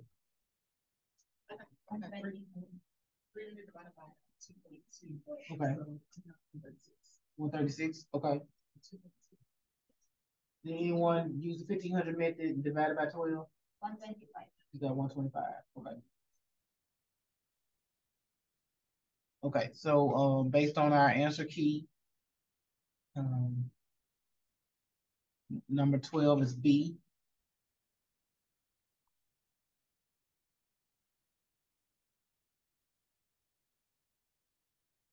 $125.